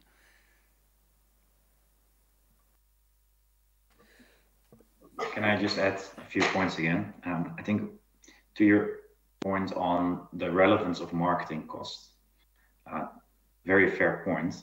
But you're speaking today to the platform that, at least as far as we understand, gives any estate agent in any sense the biggest bang for their buck to spend. So I hear your point, but I think it's important to realize that in the end of the day, any rent spent on Property 24 probably creates more value for that estate agent than that same rent spent anywhere else. I think the second point on sort of the difficulty of price increases, fair. Like we'll probably wait for the day where price increases are welcomed. That's going to be far out, I guess. But at least the structure of our pricing is based on alignment with value. And I think that is a really key aspect of our pricing structure. It is relatively risk-free for anyone and cost-free for anyone to try our platform. So we actually might see this quite the opposite. We believe that the way we price actually makes it very easy, also for estate agents in the smaller segment, to participate on our platform. And that's a very different pricing structure than, for example, competition deploys, where you don't have that same correlation between the value that we bring and what we price you. If we do not bring you value, independent of where you fall in the spectrum of size, we will not charge you. And I think that's a really important thing that I want to highlight here. We price in line with value. Value is one of those business terms that are so amorphous around what it means. But I think Google will say the same, and yet everyone says how much they sucked out, but you go there because there's value, because they do generate a lead.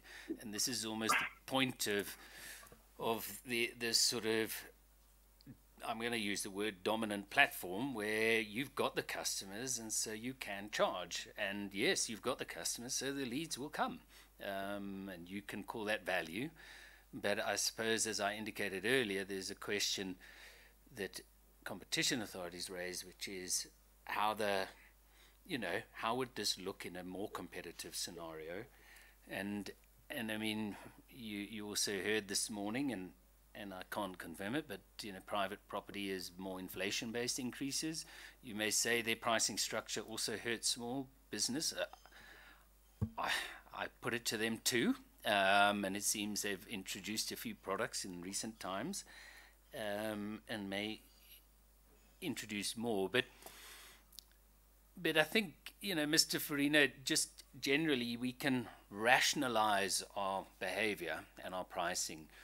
What we are looking at, as I said, is about the impact of that and whether there are features that inhibit competition. And that could be competition amongst estate agents. It could be participation amongst So whether we've rationalized it or not in a particular way, the questions we have are, what is the impact, and that's what we need to certainly explore. I hope you understand that. No, I understand it 100%. I think the Commission will be pleasantly surprised by the impact. I just wanted to go back to the dear valued customer letters. I mean, as I understood from these, you start off with how many unique users you've got, or how many users you've got, and how much has been the growth in traffic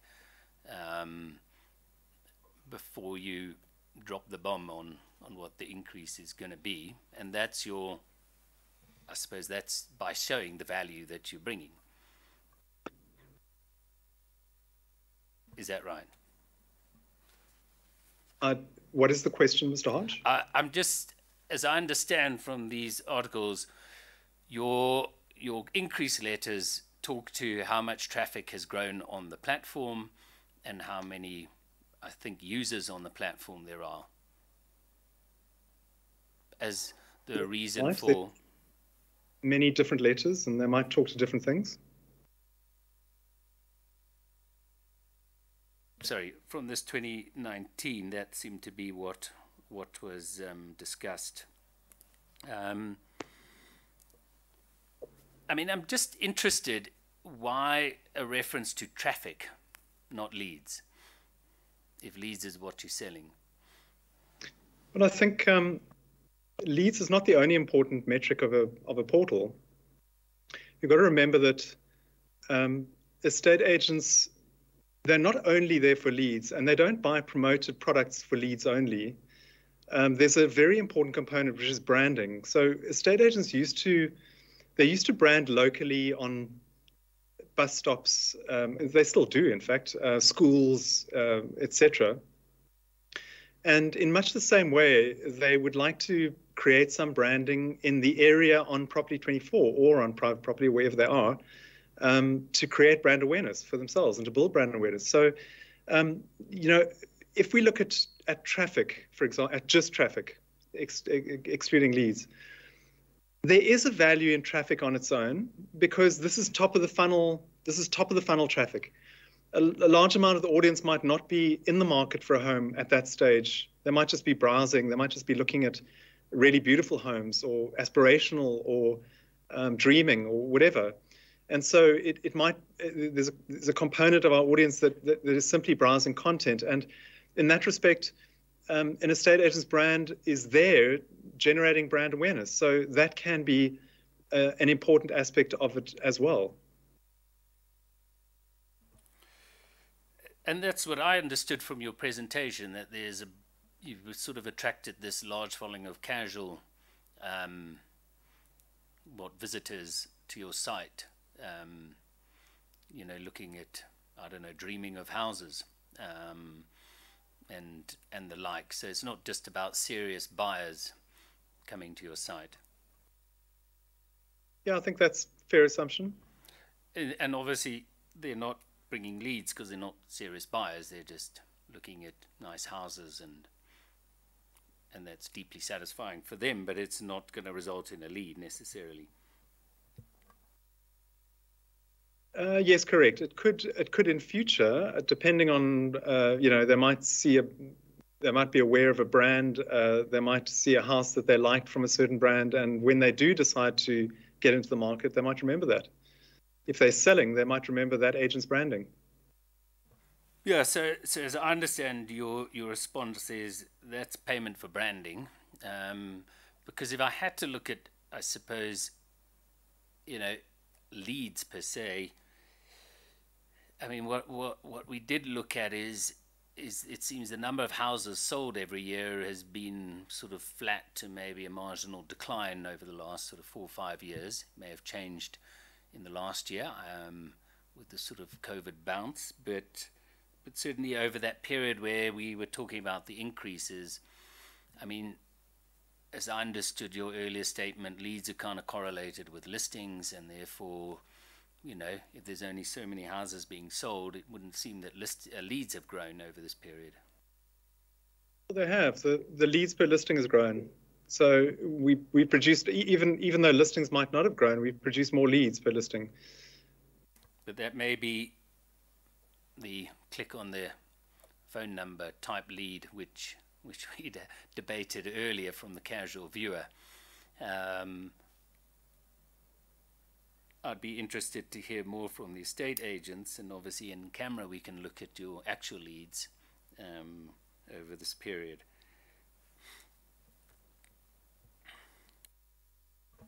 But I suppose the flip side, maybe to put it to you, is for estate agents, they're not selling more houses, but their advertising costs are going up at, well, at least 14% per annum for the last 6 years in the most popular category.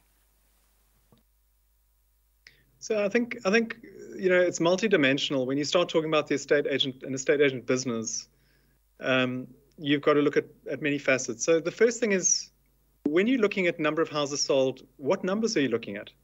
Are you just looking at the deeds office top line?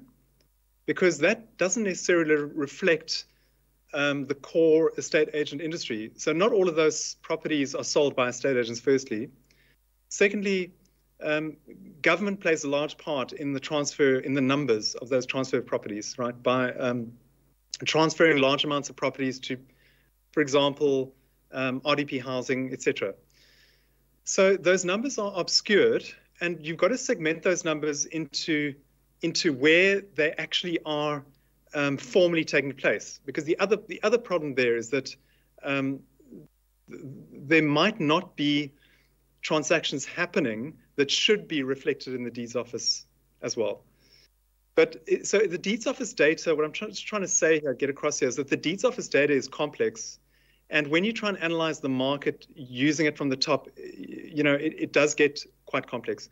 What we've seen post-COVID is we've seen a booming market because interest rates declined. And we've seen estate agents have said to us they've had the best year. A lot of estate agents have told us that they're having their best year ever. However, when we look at the deeds office data, it shows a decline in total value.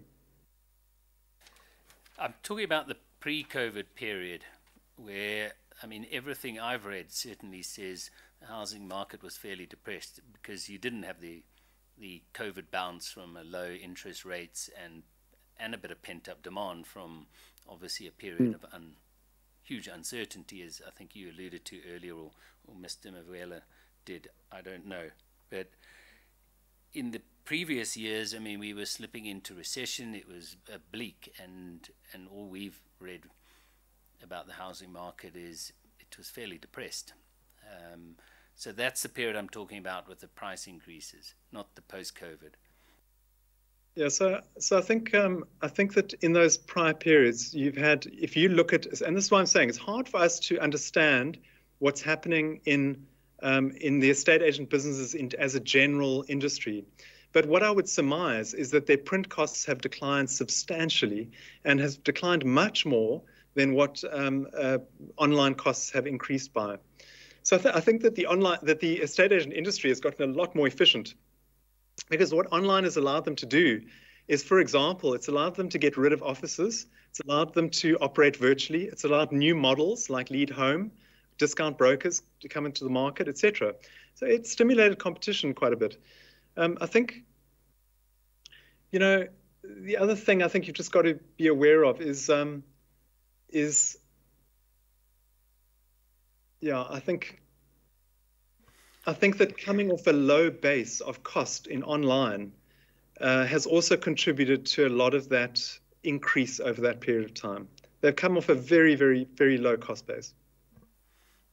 I think what JP is alluding to here is that you started the question by saying agents' marketing costs have risen. And I think this segment that we're focusing on here, online marketplaces like ourselves and private property, definitely there has been more spent on those platforms. But we would hypothesize that if you zoom out and you take a larger time frame, including the historic spend on offline channels such as newspapers, we believe that actually agents' spent on marketing might have not risen, partially because of the increased efficiency that platforms like ours bring.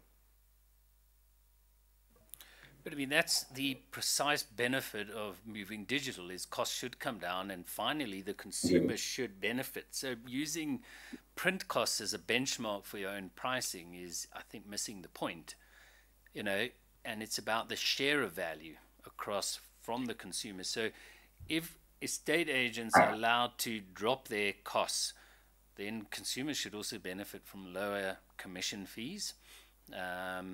And if digital is a more efficient form of advertising than print, then advertising costs should come down. You know, that's the sort of benefit of the online economy, or was meant to be.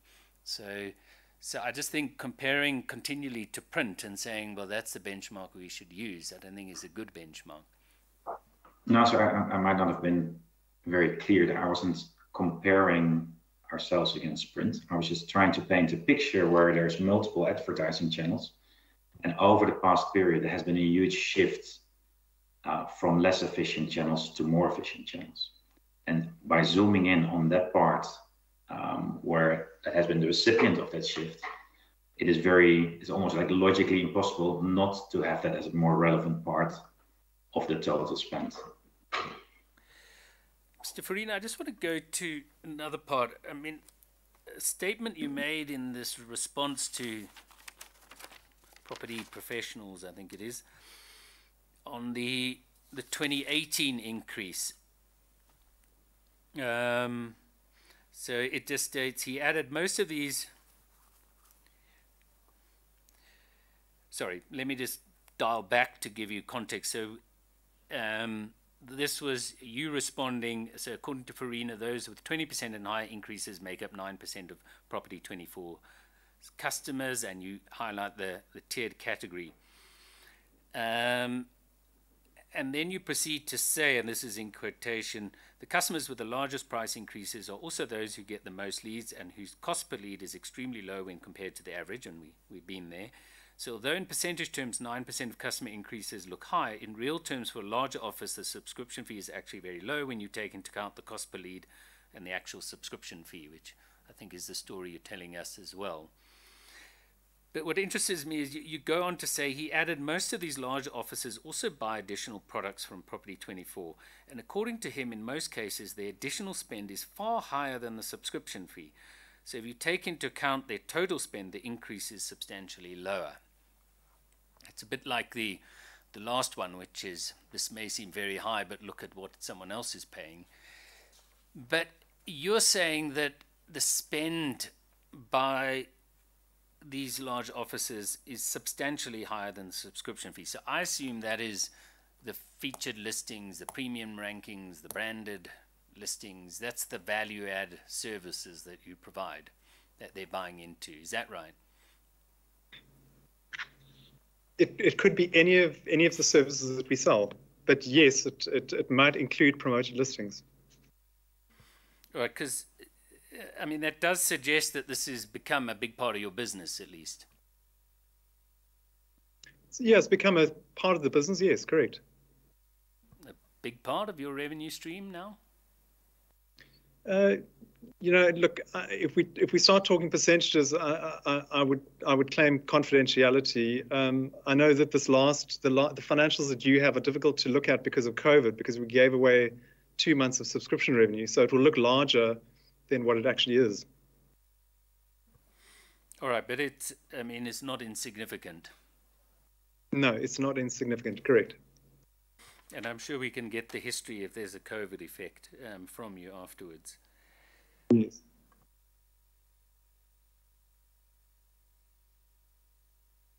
I mean, I'm not going to dwell on the transparency issue. You've clearly listened to the previous,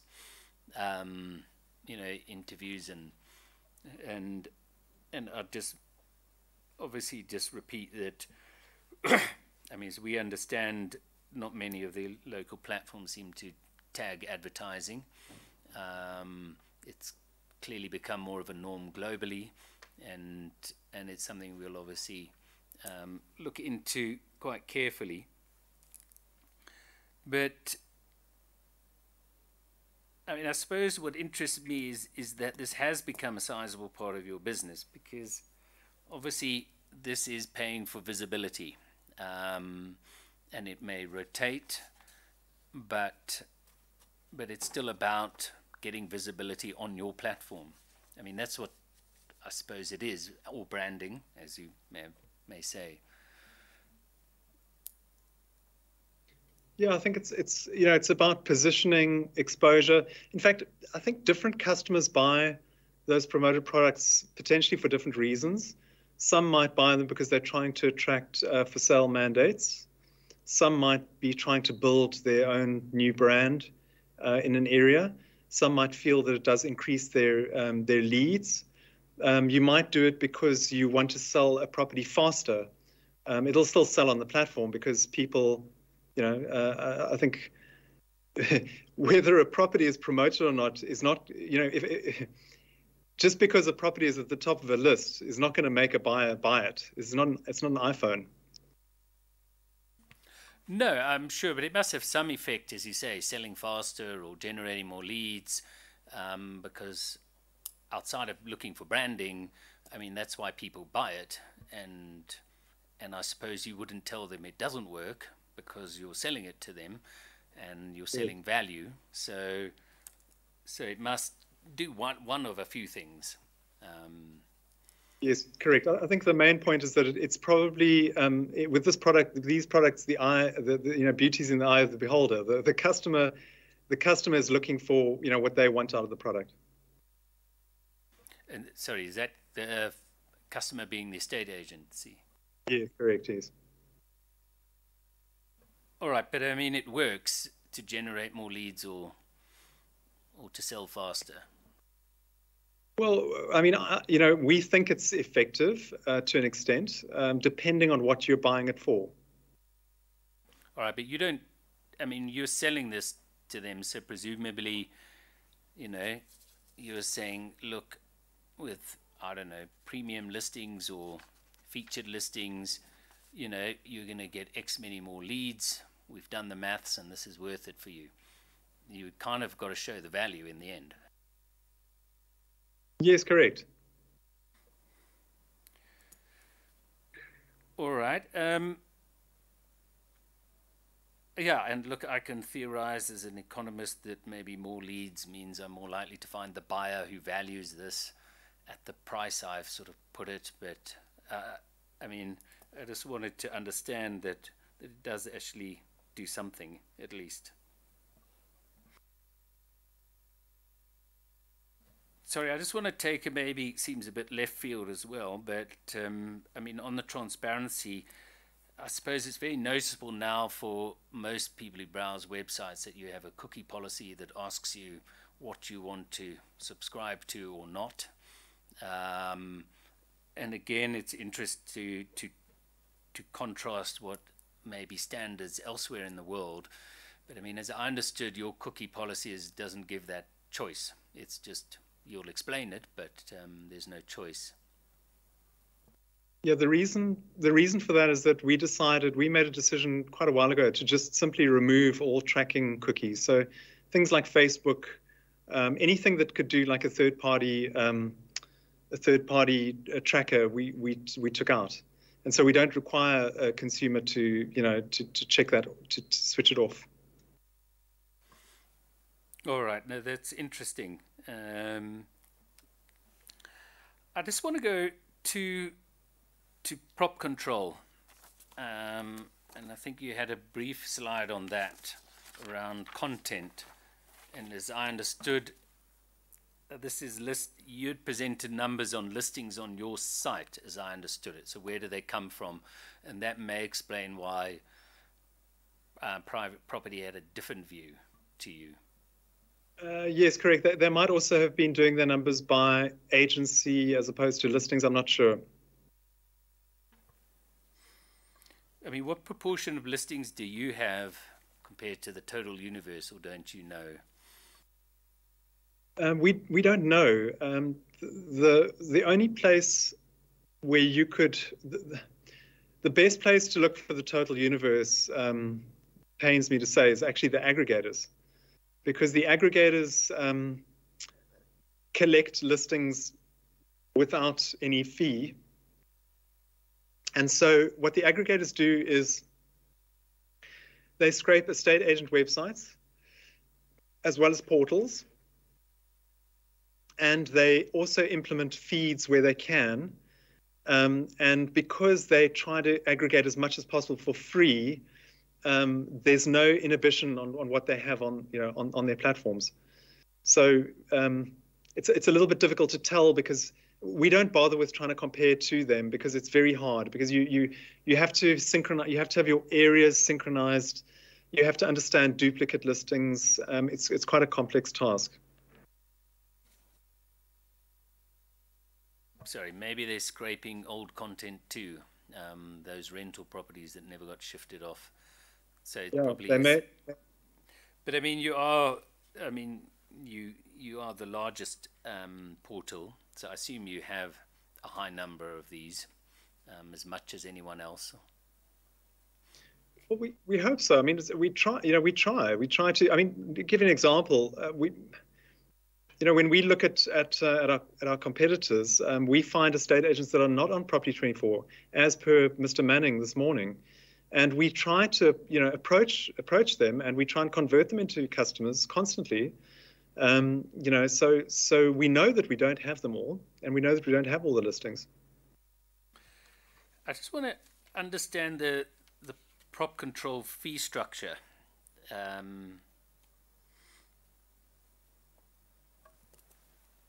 So what is it, a monthly fee that you pay to manage your listings? And this is separate from the website? No, prop control is part of your subscription. So as soon as you take a subscription with P24, you have access to prop control. All right, so it's basically a free part of... Yeah, it depends how you look at it. You could view it as part of the cost of listing with us and take the benefit of it. You could look at it as prop control free and, my listings paid for. All right, but that's what I just want to understand. And it's separate from the website development where you charge a fee for that. Yes. But it can service that website, obviously. It can service a website, our website, and it can also service an estate agent website. So it can also feed to the estate agent's own website.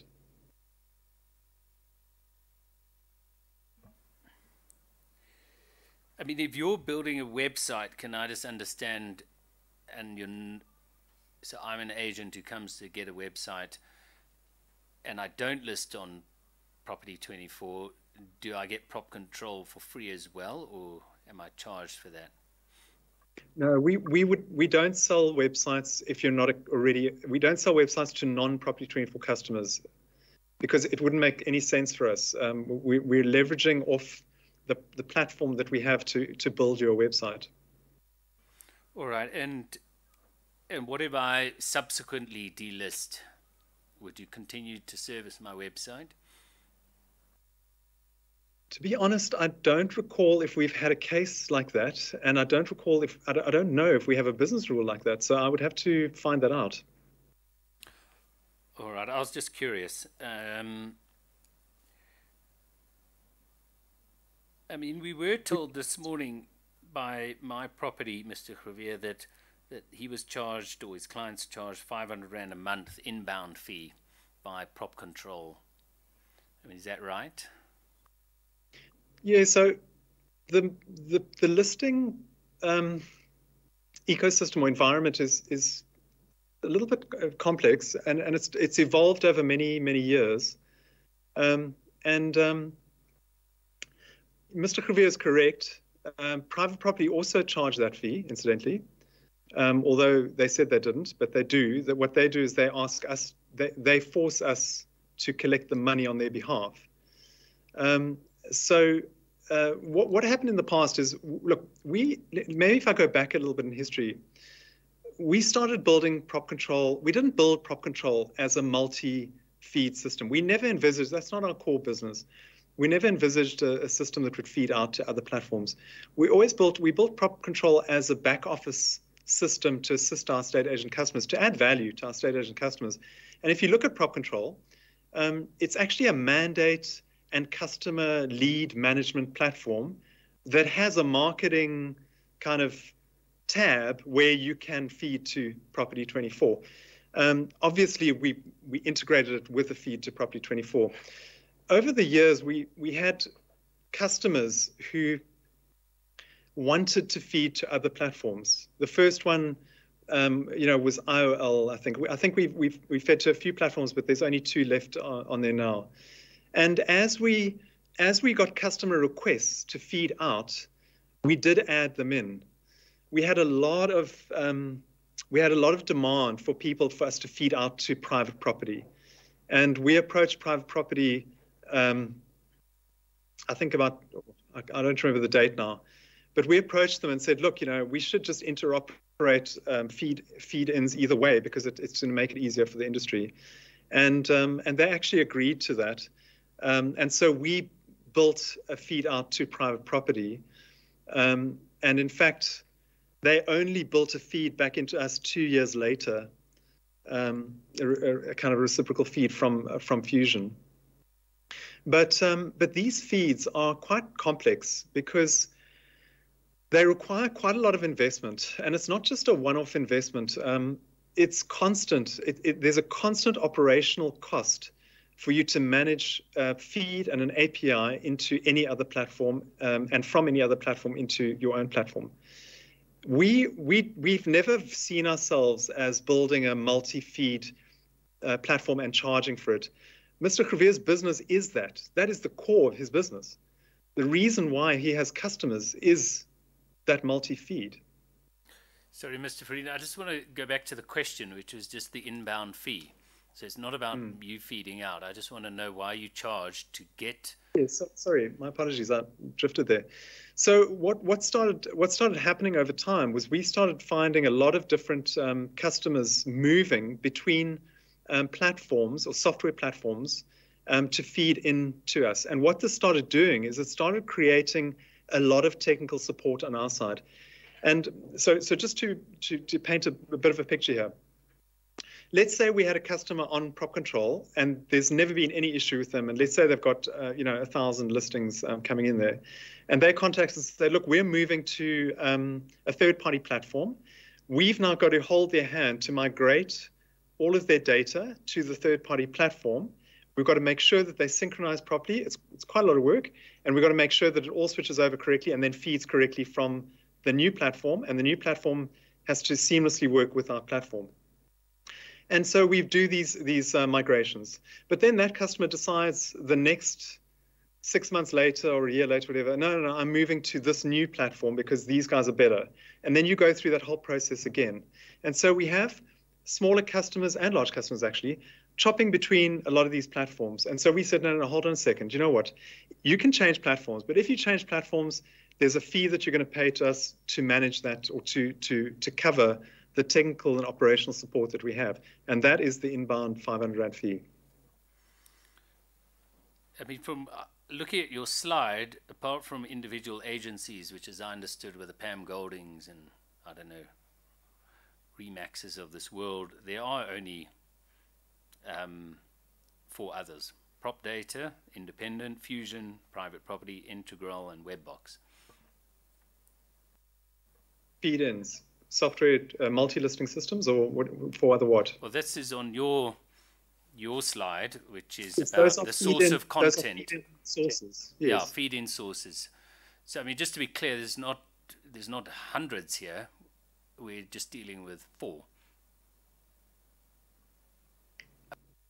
Apart from platforms, the legacy. But the problem is not that. The problem is not the platforms. The work comes in with customers chopping and changing between platforms and all the issues that come up with migrating data, synchronizing data.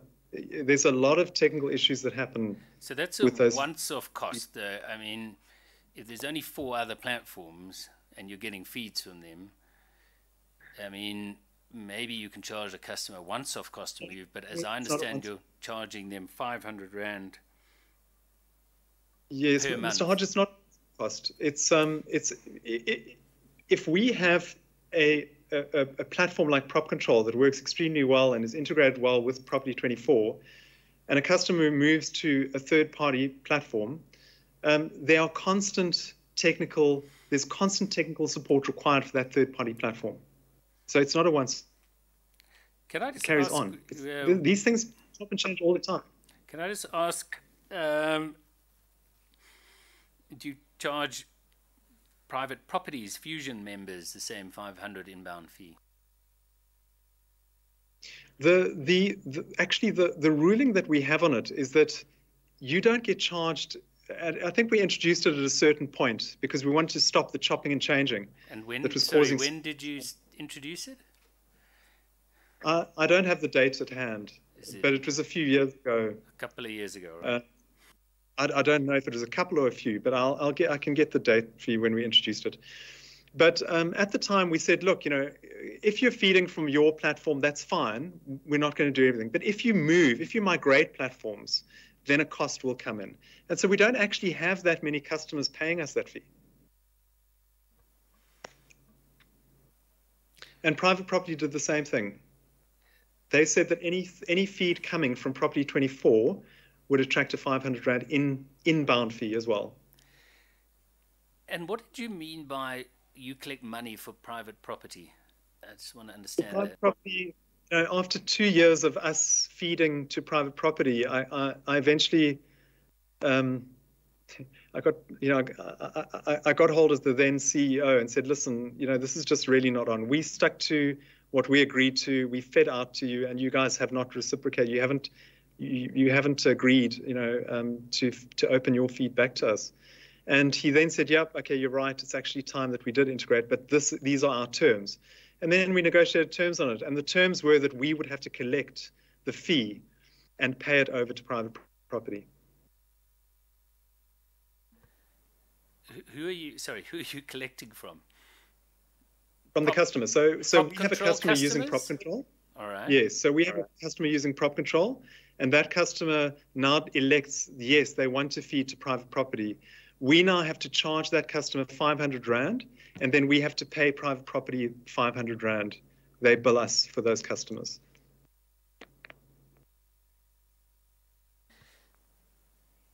I must admit, I find it a bit bizarre, and I'd love to dig into the history of that, but I mean, why can't private property just bill them? It makes no sense. I agree 100%, yes. We did it because our customers really wanted to feed to private property. We had a lot of demand for it, and so we buckled to private property's request, commercial terms. And it's the same fee that you charge inbound to your platform. Yeah, but it's our fee is based on a switching of platform.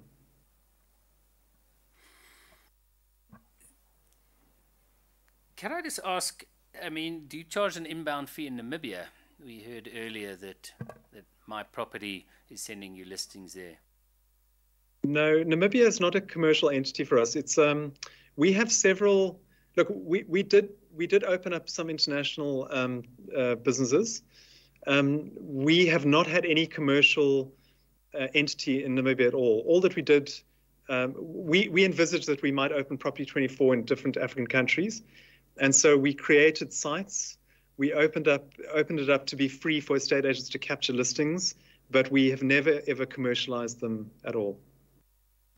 So just so I understand, though, you'd go through the same hassle of linking with another platform, but you're just not going to charge a fee in that case.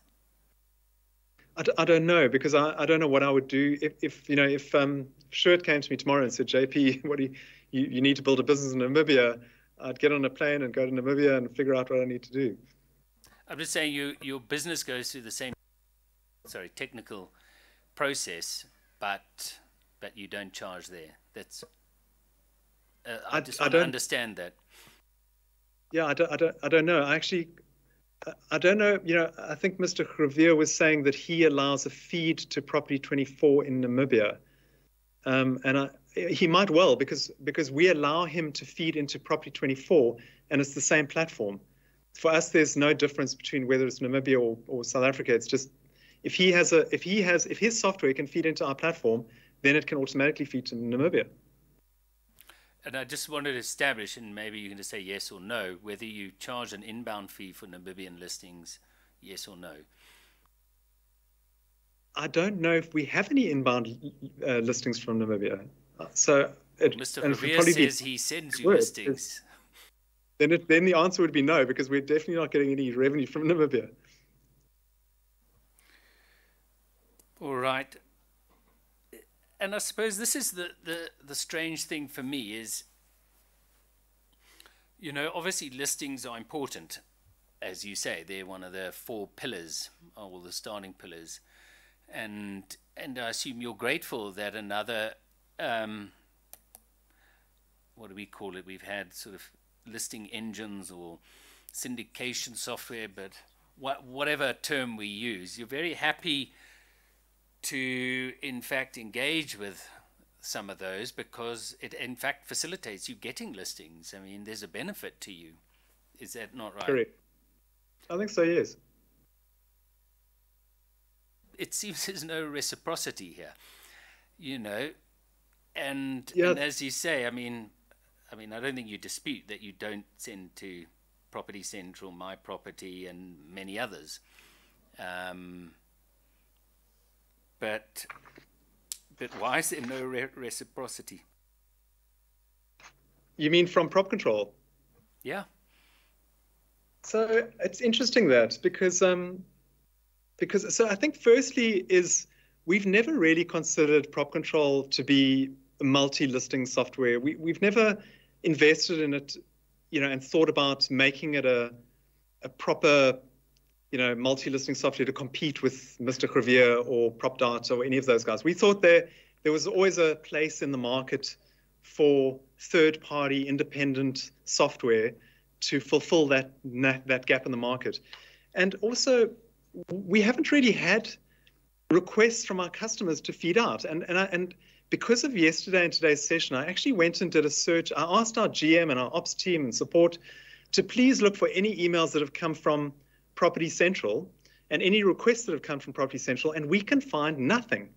We can't find any, you know, any request for a meeting or request to feed out from Prop Control from Property Central. And then you know, Mr. Javier also mentioned it, and I went and looked up correspondence with Mr. Javier. Now, let's just remember, or just I think important to for the commission to understand, Mr. Javier and I have known each other for a very long time. He's got my personal phone number. He's got my personal email address. We're on LinkedIn connected. And yet, in 2018, Mr. Javier sent an email to our GM that says this: we have just launched a new My Property website and invite you to offer a free interface to your Prop Control real estate clients to increase their market reach. Feed options available, and then he gives a list of them. There is no fee from Integral site. My Property is a free-to-list portal. Please let us know if you would be interested. Questions, let me know.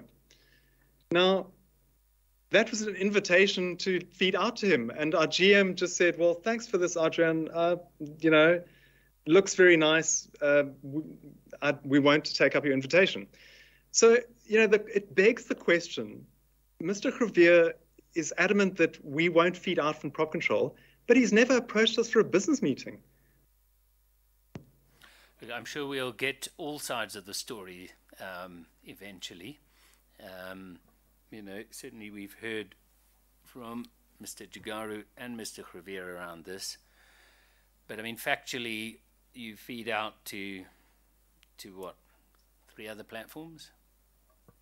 As far as I'm aware, we feed out to IOL Property, which is historically, you know, one of the biggest, and that's why we had demand, and Private Property.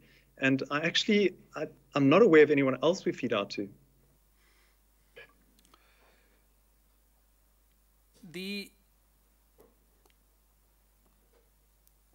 I mean, whether you set out to be a syndication or not, I mean, I think you must accept if you offer Prop Control free to your clients and you estimate 41% of your listings on Prop Control, and I presume no one's using 2 listing softwares, so...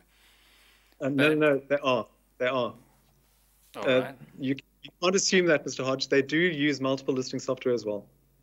All right, but at least 41% are sitting with you. and it's free when they subscribe to Property 24. I mean, I would sort of understand that is, well, if you're not offering the integration, there's a fairly large number of estate agents who effectively don't have that option to list elsewhere beyond private property and IOL, unless they go through the additional cost of another listing software, which of course is, I think, maybe a disincentive. Well, look at it this way. Prop Control is free and Fusion is free. And so they're paying a single software license to list everywhere if they go to a third party. I mean, it was interesting that you mentioned earlier that you sort of came to an arrangement with private property. We'll just integrate. I assume because they had a lot of listings that you wanted and you had listings that they wanted. So there was a mutual interest. No, that wasn't what I said. And I think I did answer the question. We had customers that wanted to feed out to private property. We had lots of customers who constantly complained that Prop Control couldn't feed to private property. And so we enabled it. There was no arrangement that we came to. We got hold of private property and said, we would like to feed from Prop Control to your platform. And we negotiated it, and they said, yes, okay, we will allow you to. We then asked for a feed from Fusion into Property 24, which they didn't give us for 2 years. But you felt that was a fair quid pro quo. I mean, if you're going to feed to them, they must feed to you. Yes, I mean, I thought that it was a fair quid pro quo because there's costs on both sides. And so if I'm going to incur the costs of integrating into their platform without them incurring any cost, then I would expect them to do the same for me.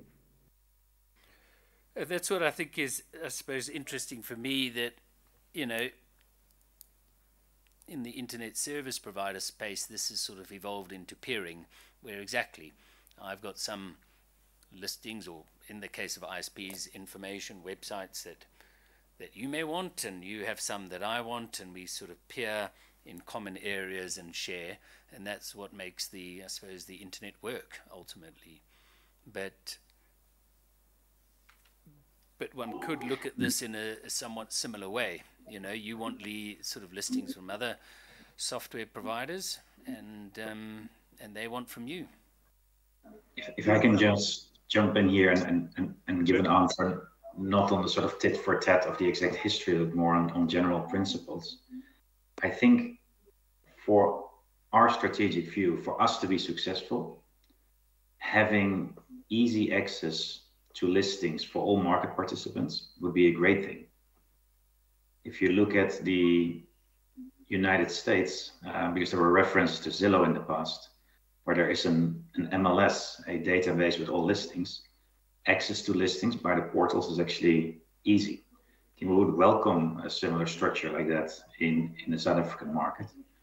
It's obviously not up to us to define it, but I think the principle of easy access for all market participants to listings is something that we would definitely subscribe to. So we don't see that capturing of listing as a strategic part of our business model. Well, I'm pleased to hear that, Mr. Nickling, because I think this is one area then we'd like to engage you further on how we reach that point, and if you have experience from the US, how that happened, you know, or how that emerged. Because I would agree with you. I think if listings are just fundamental for entry, then one wants to do it. It may be that you need consent from estate agents, and there's other elements, but I'd be pleased to get more information from you as to how you see this might happen. We're very open to engage on it. I just want to point out that in the US, this is not so much a reflection of the portal industry there. It is much more a reflection of how the fundamental real estate marketplace works there. But the concept, I think we are very open to. All right. Well, we'll better understand that with you, and how that may be facilitated here. Sorry, Mr. Farina.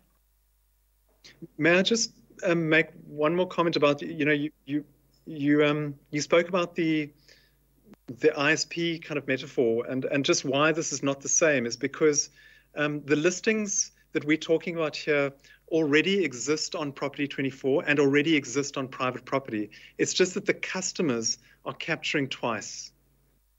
So it's not that suddenly the two, Prop Control and Fusion now talk to each other and all of a sudden there's a flow of listings that happens. Those listings were already on both platforms. These are customers that are irritated because they are capturing in different platforms.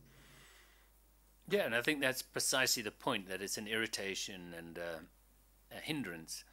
And that's, I think that's why I'm exploring it, because as soon as it becomes a hassle, well, then maybe I can list for 99 Rand on my property, but God, the hassle of capturing twice means I'm not going to. So it may be a market feature, let's say, that might hinder competition in the market, and one where if it was solved, that might in fact facilitate competition and improve it. Because I think our very first inquiry into banking, one of the things that was looked at was switching costs between banks.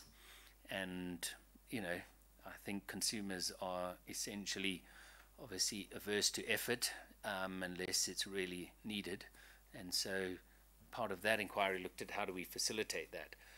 So again, switching costs even between providers, I think we need to look at more carefully, and whether that 500 Rand a month is essential.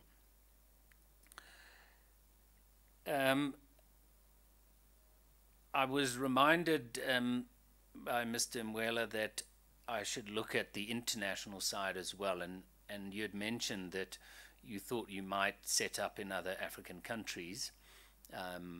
We've heard that Namibia is not a commercial model, but what would be, is expansion still on the cards, and what would be some of the barriers that keep you from successfully exercising that option?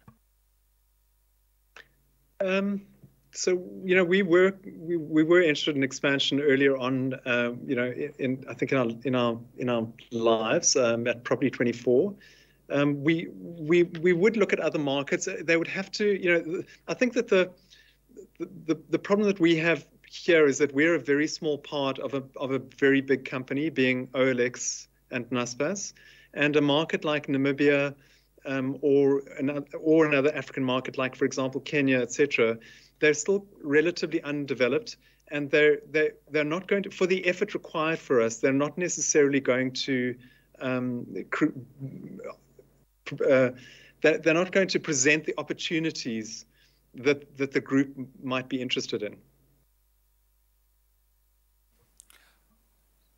And just so I understand, because to much fanfare, we launched the African Continental Free Trade Agreement, and physical good movements obviously is the target for that. It's easier to go and set up a digital platform in Kenya.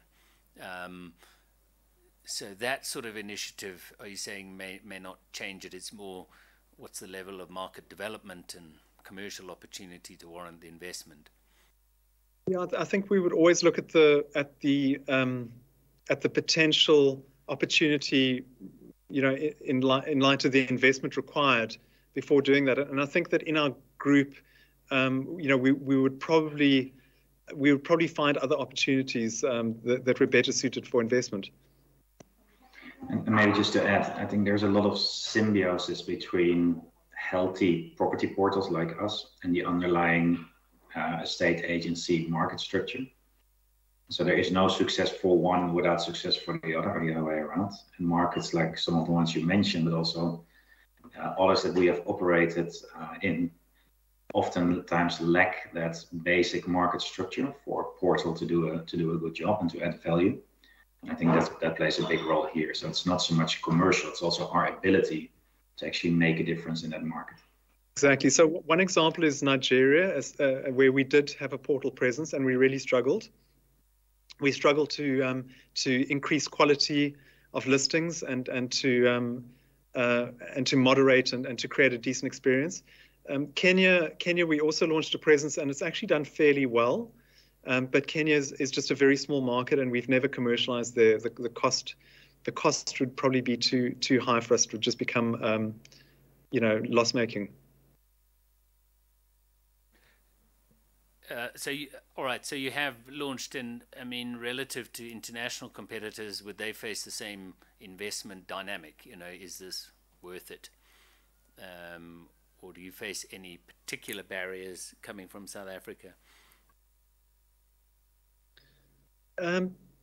Look, I think that the beauty of the digital world that we live in is that you can compete, cross border with costs in one country and opportunities in another.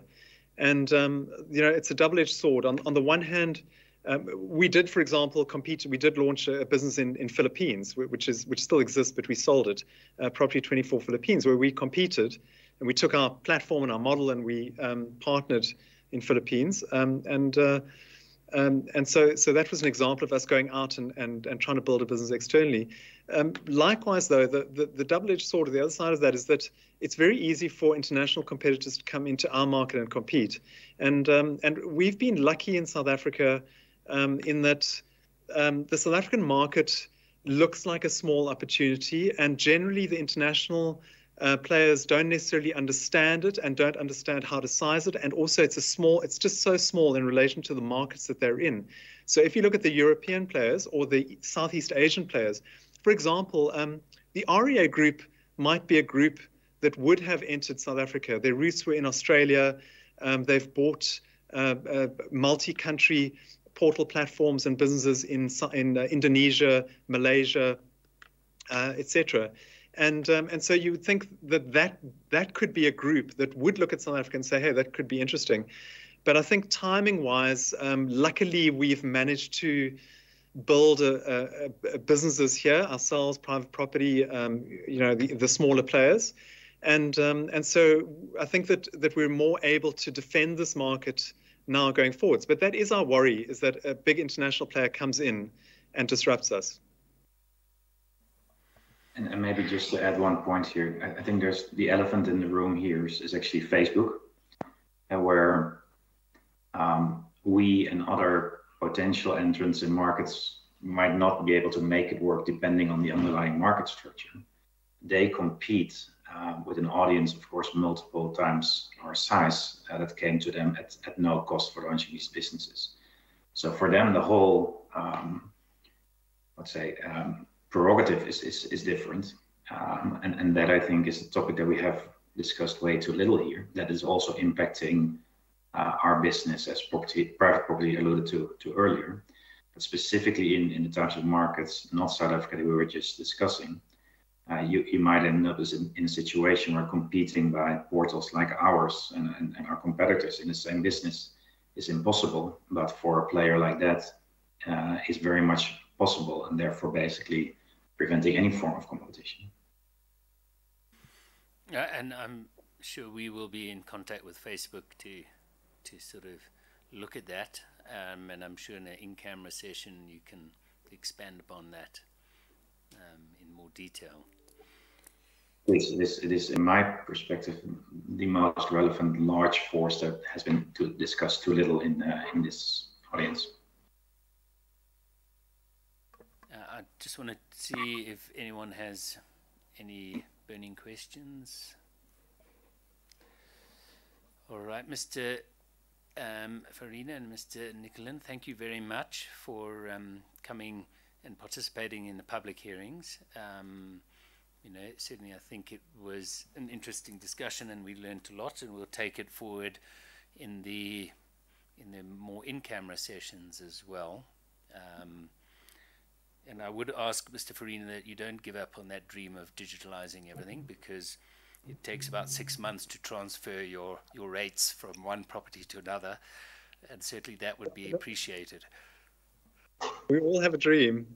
Mr. Hodge, I'd like to really thank you for giving us the opportunity to present, and also just the engagement, has been really, really positive, with the Commission. And we look forward to the in-camera sessions where we can, further get into these issues and figure this out. Great. Well, thank you. And with that, we are closing the session for today. Tomorrow, I just want to check with the team. We're just waiting to confirm, but I think we're moving to automotive classifieds with Auto Trader and CarFind in the morning and Cars.co's in the afternoon. I had indicated to the participants that I had to attend a cabinet meeting tomorrow, but that got suspended or pushed out to next week. So we're hoping to get them back after I turned them down. But hopefully we'll see everyone tomorrow morning and we'll carry on the conversation about classifieds. Thank you very much.